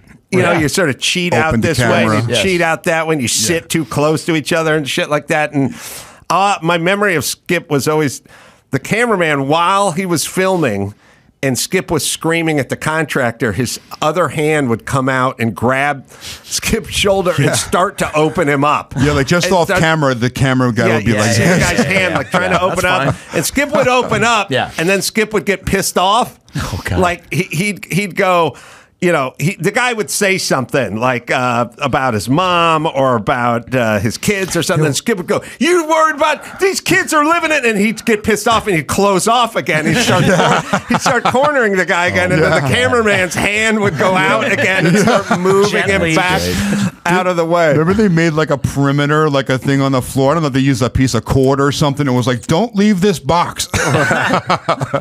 But it was the show was real. Oh, it was man. all it was as real was. as it gets, dude. That was the beauty of that show, honestly, because, you know, over the years, people said, oh, the show's got to be fake. I mean, who would do that? How are you going to get these guys to come on the show? And I'm like, listen, man, this is the most unscripted reality show. It's the most real reality show that exists, because we honestly didn't know what the fuck was going to happen. Like, we'd get in these rooms, especially the Sting scene, like Sting Day, we would just pray that it would go well. And sometimes it didn't. Like, there were some episodes that never even made the air because like they were like the real deal. Wow. Yeah, it was crazy, man. But what a cool time, right? Yeah, my daughter, not a huge fan of the show, because I said to her last night, I go, I didn't know that. I go, I'm heading out.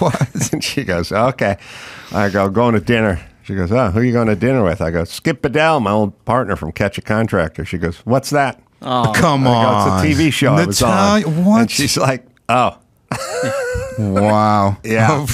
Pay for that room you're in. I remember she watched that shit when she was a kid. But Sonny remembers. Sonny knows. So so Skip's story is a really interesting one as well. And you didn't tell the story about being adopted and about how you found your mom and all that stuff. Like, it's a really cool story. Well, that's the other side of, like, to keep it short, I know we got time here, but that's the other side of Home Depot, right? So again, I wouldn't have met my wife. And when I met my wife, she's in law enforcement and she's a professional investigator. Like, that's what she does. Whoa. So I had been looking for my birth parents for about 30 years because my adopted parents always told me, since I was a little kid, so my earliest memory is like them telling me, you're really lucky because you were adopted by parents who really wanted to have a child but couldn't.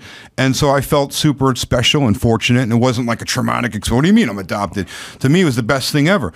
But I always felt like there was something missing. There was some part of me, like, you're the most inherent thing we have other than like breathing air is like your mother. The first thing you look at when you open your eyes is just see your mom, right? So there's always a piece of me that I think that was missing.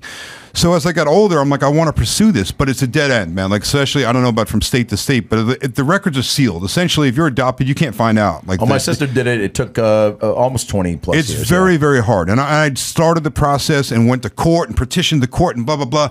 And it got slammed the door in my face. I quit 10 times. And finally, I'm like, you know what, fuck it. I guess I'm just never going to know. Because if I don't find out sooner or later, she's going to be dead. You know, she'll eventually just expire. So I meet my wife. And then, like, within a year, she finds my mom. And it was like, holy shit. Like, and I met her. She working at Home Depot? She does not work. Yeah, she's in the rug department. She's not in the garden department. In charge of cleaning the rugs. I still, Skip the files every Tuesday. My mom is like, it's awesome, man. She, it's like now I speak with her literally every day. It's like she's been my mom my whole life. Wow, amazing story. Like I'm actually holding back tears even thinking about this right now because it's literally an amazing story. And then come to find out, I have sisters and brothers, and after she had me, when she was a teenager, when she had me unwed in high school, whatever. It was a smart thing to do. And I finally got a chance to ask her, so Mom, what happened? Like, how did I want to be? And she's like, I was 17 and, we weren't married. And back then you either got a divorce and, she's not divorce, an abortion. And of course I didn't want to do that. Or, you adopted. Wow. And so she goes, I thought you would have a better life. And I had a great life. I was fortunate. I had a great upbringing and great parents. And I wouldn't have learned all my stuff about construction. Totally. My whole life would be different. Yeah. Right? So now I finally get to meet this woman because of my wife, because I was in Home Depot. Yeah. I'd still be looking for my mom. Yeah. I met my brothers. I have 2 brothers that are a couple years younger than me. We're best friends. I talk to them every day. So I know them now for 6, going on 7 years. I have this whole family that I still would not ever have met if I had not have taken that job. And then you and I wouldn't have done Catch a Contractor because all the stuff I did on my commercials and stuff came from Home Depot. And because I did those TV commercials and put them on YouTube, some casting agent found me and asked me if I want to do this show. We wouldn't be sitting here right now if it wasn't for that fucking job. So crazy. Well, just to be fair, the Home Depot theme song, I feel like I would have been fine. You would. I would have hooked up with Ty Pennington, probably done a 4th season. Yeah, man. Probably. Wait, what did your wife do that was special about her investigation versus what the she was just able to open some doors that me on my own couldn't do. So being an investigator, she had connections in the court system and other investigators that have ways of finding shit on it. Like when you go on a police computer, there's information on that you and I will never see. Like she could find shit, and I'm like, this is crazy. What was the first thing? And again, if it's too personal, you don't have to answer. But like when you first connected with your mom, like was it? It was over the phone or real life? It was over the phone. And then was it? How's it was not good. It wasn't good. No, I was scared to death to call her because I was afraid of rejection. So I had Allison call her, and my mom's like, she was just quiet. Like she's like, listen, I know it's going to sound crazy, but I'm married to your son, and he wants to see you. He doesn't want anything from you because that's always like the biggest question. Right? There's some drug addict guy, whoever was wants some money or something, right? It wasn't that. It was just like he just was been looking for you his whole life, wants to meet you, and she was like, no, I'm sorry, I can't do that. She's like, I have she's like, it's not, I don't, it just doesn't Did you hear this on speaker, or is your wife relaying I didn't even hear it. She told me, and she hung up the phone, and she's like, she doesn't want to do it. And man. It destroyed me. After all the searching. It destroyed me. It's like Indiana Jones getting to the very end, and he picks up the grail, and some guy goes, that's a fake one, man. The real one's in fucking Denmark. So, not to make it depressing, but the reason why she said that, and I found out later on, and eventually she agreed to meet me, was because I found that I had 4 siblings, a brother and 3 sisters, and a few of them had already passed very young. Like my brother Sean, who I never met, died in a motorcycle accident at 23. My sister died of Hodgkin's lymphoma at like 32. So she lost all these kids, and her husband had recently died right before this phone call. And eventually she said, you know what, I've had too much loss. So if I come to meet him now and it doesn't work out, she goes, I just can't take anymore. So she was like, just wish him well and tell him I'm sorry I can't do it. So my wife, being the persistent maniac that she is, and Adam will agree, she's pretty persistent. She's like, look, he doesn't want anything. He just wants to meet you. Just have lunch with him. And so we met, and we just hugged it out. And she's like, I'm like, what happened? And she told me, and she's like, I've thought about you every day of my life, but I knew you were better off without. Without even knowing. How many years ago was this? I met her almost 9 years ago now. Wow. Yeah. That was right when we were. Well, if you recall, I had my sister, one of my sisters, Shannon, her daughter, came out and spent a few days with us on the set, and I had just met her, just right before that. So, wow, that's bonkers. Yeah, it was, dude. It is seriously the craziest story ever. Changed my life. Like I literally wouldn't be sitting here talking with you guys if all that didn't happen. And my whole career changed. So just all the stuff I do now on TV wouldn't have happened. Like it's like it's crazy. Well, it's always you wonder. connect the dots, you know. And you can't be mad at your mom for like, I'm sure there's no apology on her end when you meet, because you're like, well, at least you chose to not abort me, right? Exactly. I guess, like, even though, because that could have been your move to be like, I can't be responsible for this life, so I'm not even going to deal with it. But to be like, well, let me like put it in the hands of someone who will, you know. Yeah, she made a great decision, and thankfully, and I was very fortunate. You know, I wound up with a great family, and you know, just I got really fortunate. Will she meet your birth parents or no? Is that both of my No, so my adoptive parents have both passed. Sorry, yeah. So no, she's never met them. I wish she could have, because my dad especially was, man, he was just one of those dudes you'll never forget. He was like a special guy. Like he'd give you the shirt off his back. He was just the kindest, most genuine person ever. And I had a great relationship with him, but he just got old and sick, like we all do, and eventually passed on. But I just missed it. Like he could have met her a few years later, and it's like timing, right? Man. Fuck. Yeah, she would love him. But I'm fortunate, man, because I get to hang in. And she was young. She was only 17, so you know, she's in good health, and hopefully we'll spend a lot of years together. So I feel like we're catching up now, you know. There's also holograms, you know, you could get like, I don't know, with the two Howie Mandel has one of those at his shop. Yeah, is there a way to get like holograms stuff, of your adopted, like, you know what I'm saying? I'm just trying to think of a way to get them to actually meet. I gotta tell you, at Kimmel's Comedy Club, which I just got back from, he has the full hologram of him down in the lobby. Is it Howie's contraption? Like talking. It's like Howie's things. It's full size, you know. Welcoming you to the club. Yeah, but just whatever. But whenever I go down after a show and I'm signing books and having a drink after the show, I'll turn around and see full-size Jimmy standing there, and I always go like, oh, he's That's talking. pretty cool. Like it bumps me. Wow. All right, we're also here. Skip's got a plug, and that plug is something he talked to me about, but it's something off the air, but something I really feel strongly about, and it's a product that he's endorsing, King Water Filtration. Yeah, man. And I you know, there's a bunch of interesting things going on. One is I'm driven insane by the amount of plastic that people are using and drinking out of and whatever. I have a bottled water at my house in a glass bottle. I'm the only person I know gets 5-gallon water bottles glass because I like it so much. Yeah. But the thing that I was talking to Skip about was just interesting. So this is like a whole house filtration system, but stuff like taking a steam shower. Yeah. So everyone is nuts and meticulous about the water they put into their mouth, right? Like it has to be filtered, it has to be mountain water, it's got to be heavy on, not going to drink. Then you go take a steam shower, you take a hot shower, and you're in this lucite case, and you're just all the steam. You're just inhaling all the steam. Your body, your skin's one big pore. It all just absorbs the water. So that's right. You're super meticulous about drinking the water, but you're bathing in the bad stuff and absorbing it. Yeah. So I was horrified to find out this information when I started really digging deep into the water stuff. You know, and especially over the past few years, we've seen all kinds of crazy shit where you really, you know, you wonder, is things really what they say they are, right? So, you know, the water that we drink, is it as safe as we think it is? And you see it in the news all the time. It's, you know, lead and mercury, all these things are in the water, right? But you don't think about those things like what you just mentioned. As I start doing the study to find a water filter for my house, like everybody, I had a Brita, right? I would only drink that. I'm good. Like, you know, I see in the news, oh, there's lead in the water, there's contamination. I'm thinking in my mind, I'm good because I don't drink the water from my faucet. If you were to go to someone's house and said, hey, do you want something to drink? And they ran a glass into their kitchen faucet, you'd probably be like, you got a bottle? Yeah. Like, if you just inherently, you just think, right? Yes. So I'm like, you know, I never really thought of filtering all of it.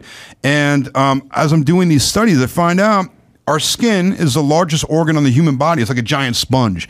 And like Adam said, it takes in everything. So all these contaminants that are in the water, like, you know, chlorine, lead, mercury, arsenic, all the things, and 100 other things, like these forever chemicals now, you're seeing in the news a lot. And those are in everything. So our clothing, like plastics, basically they use them for manufacturing. Anything that is waterproof or stain resistant or non-stick has these forever chemicals in it. Well, forever chemicals are things that cause cancer, and they're basically, like they say, forever because your body can't break it down. So the idea of this filtration system is it takes all that stuff out. But when you're taking the hot shower, it doesn't even have to be a hot shower. You're just inhaling the vapors, or you're absorbing water through your skin, washing your hands, brushing your teeth, whatever. We use water for everything, cooking, cleaning, everything, right? Not just drinking it. You're taking in all those contaminants. So I started going down the rabbit hole, man. I'm like, I got to get a filter for my house. And I find out all these things. Like when you take an average shower, your body can absorb up to 6 ounces of chlorine and other chemicals that are in the water that are now highly concentrated, much more than you could ever drink. Like you could drink cases of water all day and never take in that many contaminants as you do just absorbing from a shower.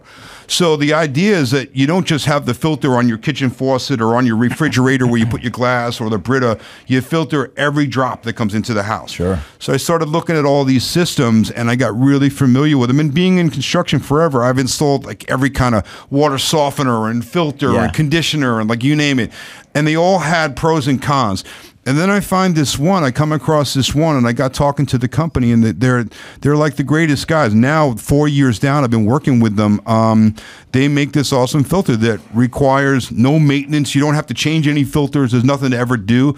You just basically hook it up, super easy installation, and it filters out all of that stuff from every faucet in your house. Wow. So when you're showering, you're bathing, you're washing, cleaning, whatever you do, brushing cooking, your teeth, anything. Yeah. It filters. Every faucet in your house has better quality water than what's in this bottle.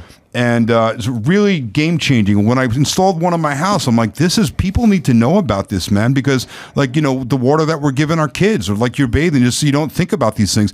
And it has now been proven. The EPA finally stepped up because for years they've been speculating that these chemicals can cause cancer and like the forever chemicals, but no one ever said, yep, it definitely absolutely does. And just recently they confirmed that. And, you know, it's a big deal. So this is a system that I got behind and I've really been promoting it a lot, you know, to kind of help people find that healthy solution for their home. Yeah, you just don't think about filtering out the other water that you're not drinking. And no, it's like, none of us. I mean, I guess, I've never have even probably until now even considered like the effects of just shower water and you like never how right? good Yeah. how much better it could be. Yeah, I was like, after I found this out, like I didn't want to take a hot shower anymore. Like turning the water to fucking cold so there was no steam. You know, it's like really like when I started to read the studies, I'm like, wow, this is crazy information. And most people are not aware. Like they had done surveys. Only 20% of Americans believe they have problems with their water. When meanwhile, it's a national problem. Every single municipal water system in the country has contaminants in it, and one of them mainly that they actually put in there on purpose is chlorine. Why? And chlorine is super. It's if you look up chlorine, it's actually classified as a pesticide. If you look it up on the EPA website of as what type of chemical it is, because it is very successful at killing living organisms. But when you take it into your body in high quantities, it living also organisms.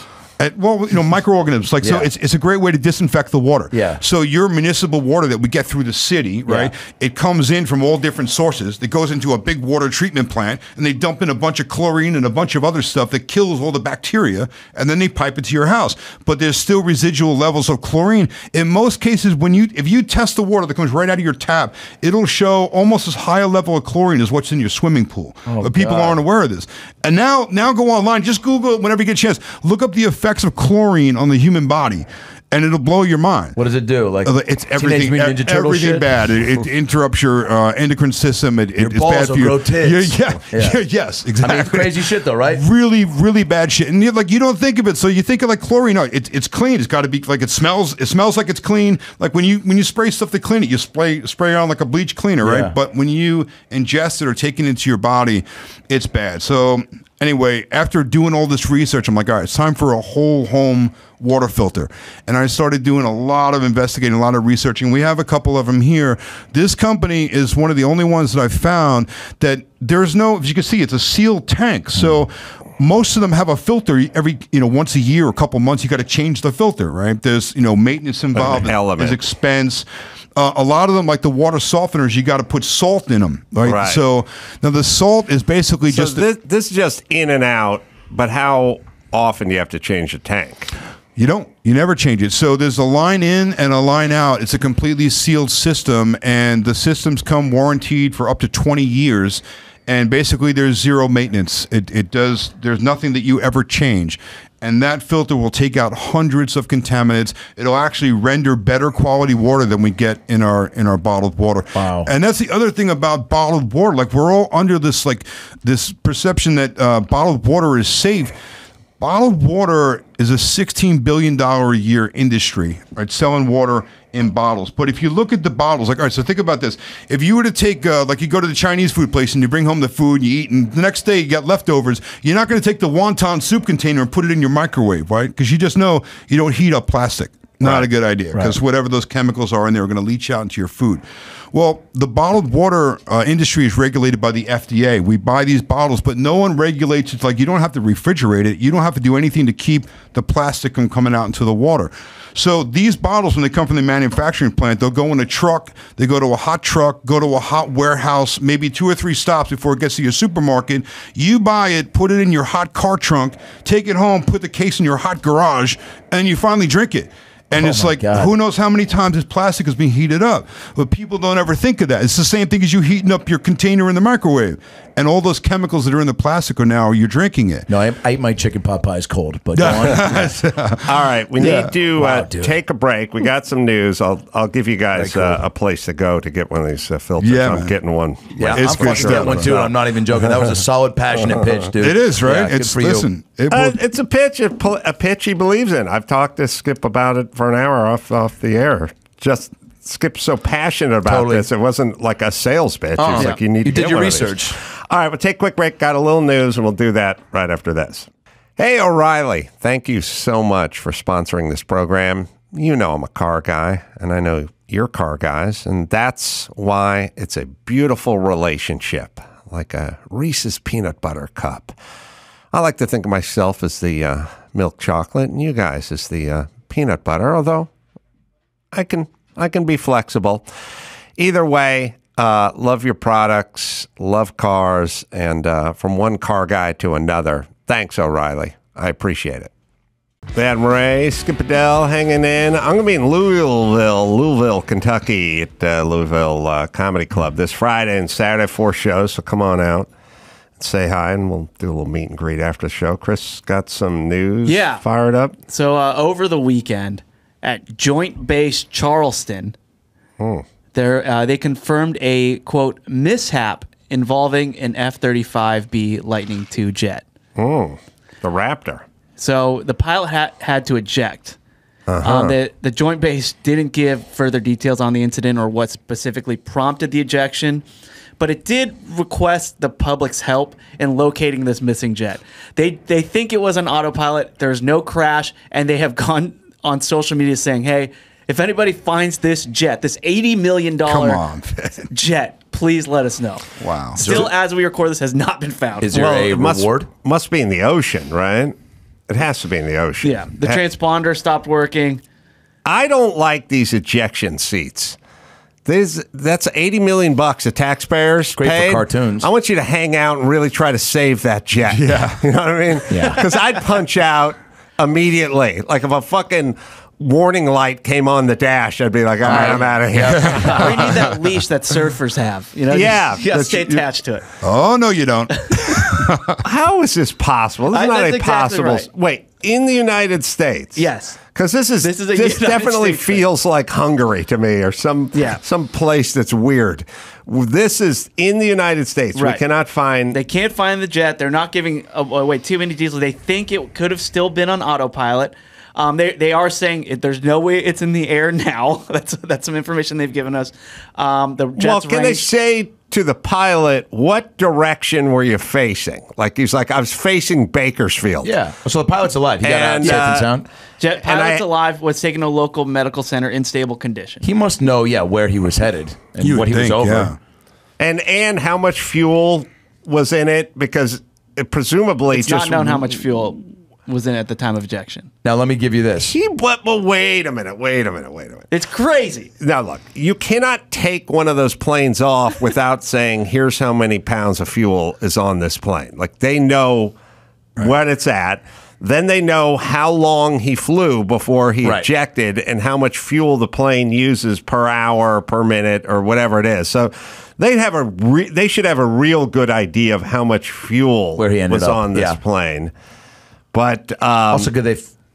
Yeah, so the authorities in the water believe somewhere, there was yeah. a possibility that it could have remained airborne for some time, though as of noon Monday, they are certain it's no longer flying. Still have no idea where it is. They're asking for the public's help to locate this jet. Wow. For the public's help. Well, the public tried to find Brian Laundrie, and that didn't work out too well. We also have been trying to find Bigfoot. We're no good at this. We're no good at this. Yeah.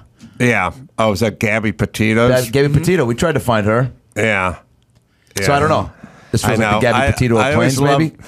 We've lost way too many planes in our history. You would think it's got to be in like a lake somewhere or an ocean. It's got to be on the water. The Gabby Petito story I love because first all America is looking for her. Yep. And then about 10 minutes later, CNN and MSNBC, they start bitching. If she was a woman of color, we wouldn't be looking for her.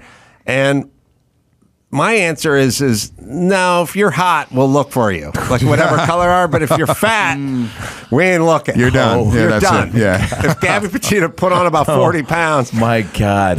No search party. That's how it works. That's if you're good looking, we want to find you.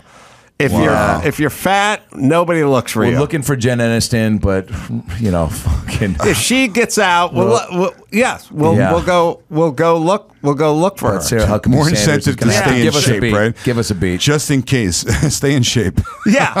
That's good enough reason. Stay in shape. Yeah. That should be like Weight Watchers slogan. Stay in shape. You want to be lookable. They show up. You want to be findable. You show up 3 days later, like a husband's house. Like, oh man, she's been gone for 3 days. Did you try the Taco Bell? Maybe she'll walk off. They just got some new Mountain Dew blaster. Yeah, she's probably on 3rd Street. Oh man. Well, this I don't know. The public. We should try it. Have Lena Dunham go missing. And have Jennifer Aniston go missing, and we'll see who we look for. She goes back and forth. Where is she now in her weight loss journey? Yeah, she'd have to. She's a fluctuator. Oh, she's a fluctuator. Yeah. Okay. I'm guessing they'd find Jennifer Aniston real quick. We certainly mount a party. Yeah, right. It's a search party. Yeah, it's a national emergency. Yeah. Everyone's looking. The GoPros. Yeah, I will include Jennifer Aniston. Was I telling you about Sofia Vergara? That's the two people I don't need to hear from ever again is Sofia Vergara and Jennifer Aniston. Like Jennifer Aniston tells Variety. It's like, I don't care what she says. I just like to listen to Sofia Vergara speak. Like, there's something about her voice is like... Oh, God. Every one of those entertainment shows, it's Sofia Vergara. It's like, please, shut up. She barely speaks English. She doesn't have a thought in her head. It's crazy. There's also certain people that... I think, and more often than not, we don't welcome like an actor's, bigger picture ideas. But and there've been a handful that have really I feel like Sean Penn gives a big fuck, and actually cares on many levels. But those people are few and far between. I would like to hear what Sean Penn has to say. But I do not give a shit what Sofia Vergara has to say. Well, what if me and Sophia have the same ideas, Adam? Okay. You and Sean? Sean and you. What if we both care about Ukraine? Sophia might be able to articulate it better. I think Sean will be on this show coming up. No way. Oh, wow. He's been on before. Yeah. That's cool. He's been on before? Wow. Of course he has. Right cool on. Guy?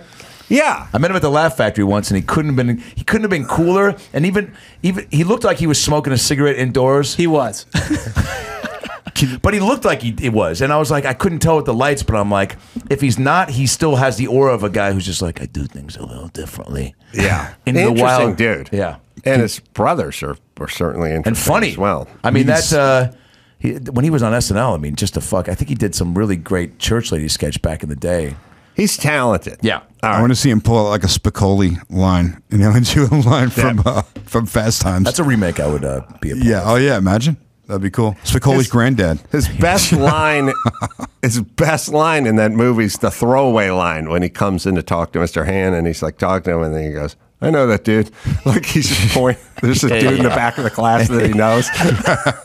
I don't know why that always struck me. That's a good one. So funny because it's not even a joke. No. It's just what his character would say if he was talking to the teacher. He doesn't say anything about the dude. He just acknowledges. Oh, do we have it? Wow, good pull. Wow, is that a good pull? Man. Great character actor, this teacher. All right, you can go put some head on it. Sorry. It's a 6-second clip. That's where it started. Oh, okay, yeah. They never even show the dude he's pointing to. He just knows that was the an dude. improv. Could have been. He's in a class. Yeah. All right. So, well, anyway, this jet still missing. So good luck finding it, everybody. Found. Yeah, I don't know if there's a reward. All right, so let's see. There's a few apologies going around. I guess we could start with the strike, the writer strike that we mentioned earlier. So Drew Barrymore, I mean, she has gone through the ringer here. First, she announced that she's going to resume production of her show.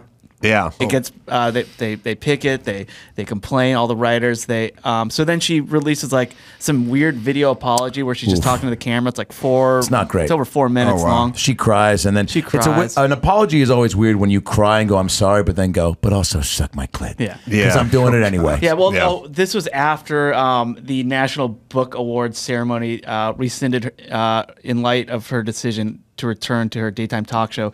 They rescinded her invitation to host it. Their award show because she resumed production. Like, hey, we're a book award ceremony. We love our writers, so we gotta take away your. Everyone's just posturing, right?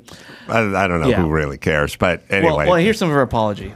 Yeah, her promise is she cares about being likable.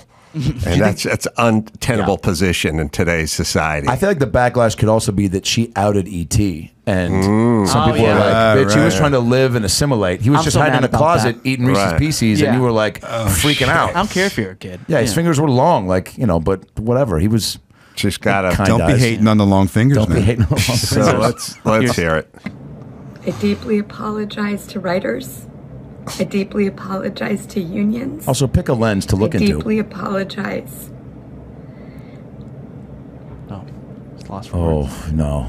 Yeah, I can't with this. I wonder what Sofia Vergara's take is on this. I don't exactly know what to say because sometimes when things are so tough, it's hard to make decisions from that place. So all I can say is that I wanted to accept responsibility.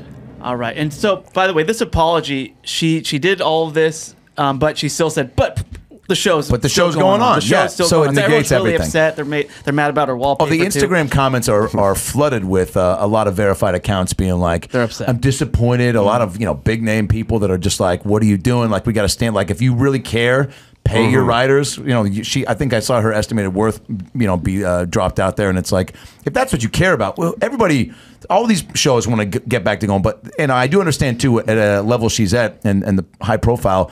Yeah, like it pulls a little bit of the rug out. Sorry, too soon. But are it pulls they a little bit mad of the rug at her more than Bill Maher? I think it's equal. It's about equal, but Bill Maher hasn't done a public crying video in his kitchen, or has he? No, not yet. But everyone's mad at Drew Barrymore's apology. She deletes this video from her Instagram. She did. She deleted it. Oof. And she posted a new thing. And and I will read you what it says. I have listened to everyone, and I'm making the decision to pause the show's premiere until the strike is over. I have no words to express my deepest apologies to anyone I have hurt. And of course, to our incredible team who works on the show and has made it what it is today.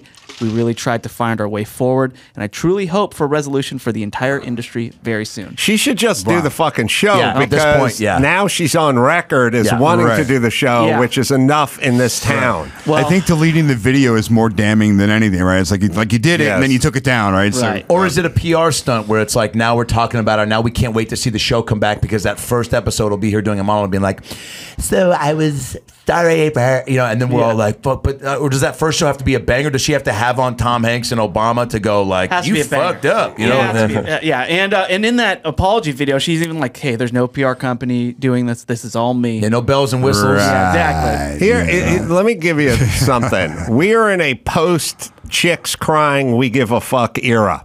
Chicks grow up knowing that all they got to do is start the waterworks and everyone comes around. Sure. You know what I mean? Like, it works. It works when you have a daughter. She starts, if your daughter starts crying because she doesn't get to ride shotgun to the movie theater and back, and you'll tell your son, you fucking ride outside the car, dude. She's crying. You're walking. And then your sons will be like, well, she got shotgun on the way. Now she's got shotgun because she's crying. Get out of the car. Yeah. Sorry. So that shit is effective. Women get it baked in early and often that you just start the waterworks and everyone will stop. Stop. We're not living in that time anymore. No, There's way too many angry bitches online who are like, I tried that shit too. I know one when I see one because that's what I do, and no one gives a fuck anymore. It used to be if you broke it down and cried, people would go, all right, okay, all right. No mas. Yeah. We're not there. But also, don't you think less is more? If you're gonna cry, apologize. Like you can't just like bask in the lens like that for 4.5+ minutes. Yeah. Just like trying to find the words. No, fucking. I mean, that should have been a. She needs writers. She's proven she needs writers. Wow. That needs to be punched up. Now more than ever, you need writers for this speech. 1,000%. Well, the other show that was in the news for resuming production was Bill Maher, Real Time with Bill Maher. So he went out saying, hey, I have a crew. We got to resume production here. It's not just the writers that are getting paid and losing their jobs. It's the rest of my crew. So what we're going to do is I'm not going to have a monologue because I consider myself a writer too. No monologue. No new rules. We'll just keep it to panel. So he can't even write for himself. Right. And if we think like I bet you thought of that earlier this afternoon and wrote it on a cocktail napkin, then we can cry foul. Right. Well, look, Bill Maher has just panel. I'm fine with that. 12 to 16 writers, probably. I mean, this shows have a lot more writers than you think, but his whole crew is 85 people. Yeah. Right. So, the writers don't even represent 10% of all the grips and camera operators and audience people and stuff. There's an army of people you employ to do a show that's so why should they be held hostage by this small group of people who get paid a lot more than they do. Yeah. Arguably, to do their job. So. Yeah. So he said him and his team had been hopeful that the strike would be resolved after Labor Day, but he's like, look, there's nothing moving, so nothing. We're just going to resume. And he said, look, and I'll be honest, the show's not going to be as good as it was because we don't have writers. But here we go. So and now, but celebrities can't go on the show. Aren't going to be able to show up on the show either. Well, we won't find out because today he has announced he is not resuming production. Oh wow. Man. Yeah. I was imagining a call between Bill Maher and Rob Reiner, and he's going like, Bill Maher's calling Rob Reiner. He's going, you want to come on the show? And Rob Reiner would be like, I can't cross the line. I'm very solid in with the writers and the actors unions. Okay.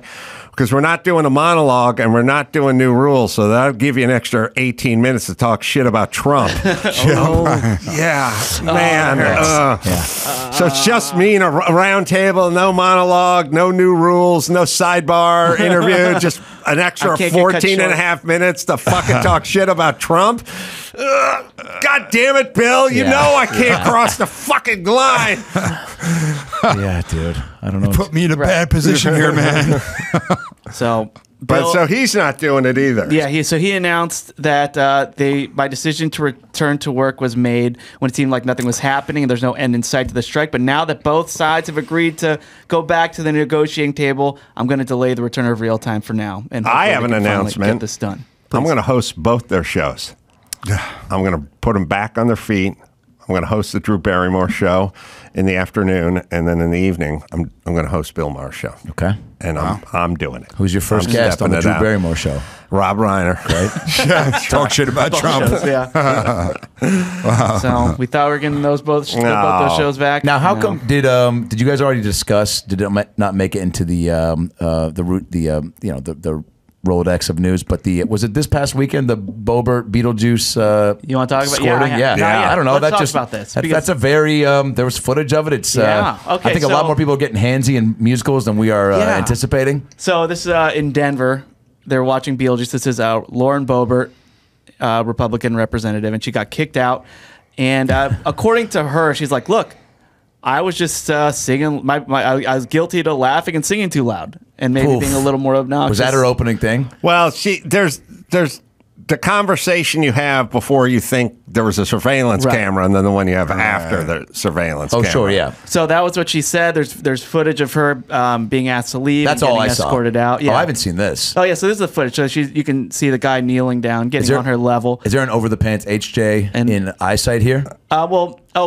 No, this is just her getting kicked out. But for vaping. Let's go to the next clip. She was vaping hard. So she said people were complaining that she was vaping. She was snapping pictures. And then there's this clip here, zoomed in, with her and her date. Her date is touching her chest, her boobs, fondling Also, them. what a weird, like, And then as the show is going on, and then her hand is now going to go to his crotch. Yeah. There it is. Yeah. And so there's some fondling going on. Yeah. She was married for 18 years, I think. Yeah, she was. Is this her husband? Married, no. So she's divorced in May.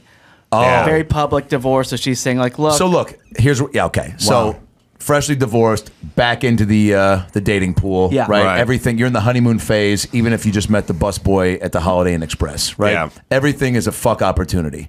And who said that? Yeah. The Will Rogers. Yep. And he meant it when he said it. And I think when you look at Boebert, you go, she's, you get turned on in places that you're not expecting to. Right. Now look, Beetlejuice the musical, the funniest backdrop for a over the pants hand job and a boob fondle. I think based on that footage, she should go back and watch the game tape and go, I mean, there's just sitting, like not even looking at her, just kind of like grabbing it, almost like he was, the woman in the Lionel Richie music video looking for a door handle. Hello, he looked like a blind guy trying to find a titty. I don't know, where are you guys down? Like, he found it. Got a couple thoughts. She looks like McLovin from that movie, Superbad. Right. She's got a look to her. With the glasses, like McLovin. Yeah. The walk. All right, but what do you guys come down on privacy things? Like, I know everyone hates her, but you're being filmed in a dark theater. I'm addressing the activity. You think you have anonymity there. Like, it's dark where you're from where you're sitting. Yeah. You can do whatever the fuck you want because it's dark and you're not being filmed. But then we have infrared cameras and you are being filmed and we get to fucking, it's the thing Apache helicopter pilots use doing night missions. And all of a sudden we can just film. Like, I've done in the dark movie theater, I've done my fair share of nose picking and ball scratching and got, sneaking a beer in there and sucking off the beer. Always rolls down to the bottom. But the point is, like, I have a sense of I'm in a protected area here. Like, I'm not being filmed. Yeah, I remember I was kissing a girl on the Haunted Mansion ride when I was a teenager at Disneyland, and they stopped the ride. Really? He got on the intercom. Because you were kissing? Yeah, and they're like, "Please keep it appropriate." Well, how were you discreet? And if you stop one of those little buggies, the whole thing stopped. Well, I got a hand job on Pirates of the Caribbean in 2006. Hell yeah! From my ex. Shout out to Liz. I'm not going to say her last name. She knows who she is. She then cheated on me with a cameraman in Reno. So karma. But so she's very happy. I wish her all the best. But so we're in the ride and it's very dark. And you don't want to talk about a dark experience. Like that was. Yeah. There was. I mean. And I think full lights out. The only thing that gave it away is the fact that when I come, I go, "This is the best hand job on a Disney ride ever." So that gave it away. But other than that, like nobody knew what was going on. No. We were in the last row of the seat.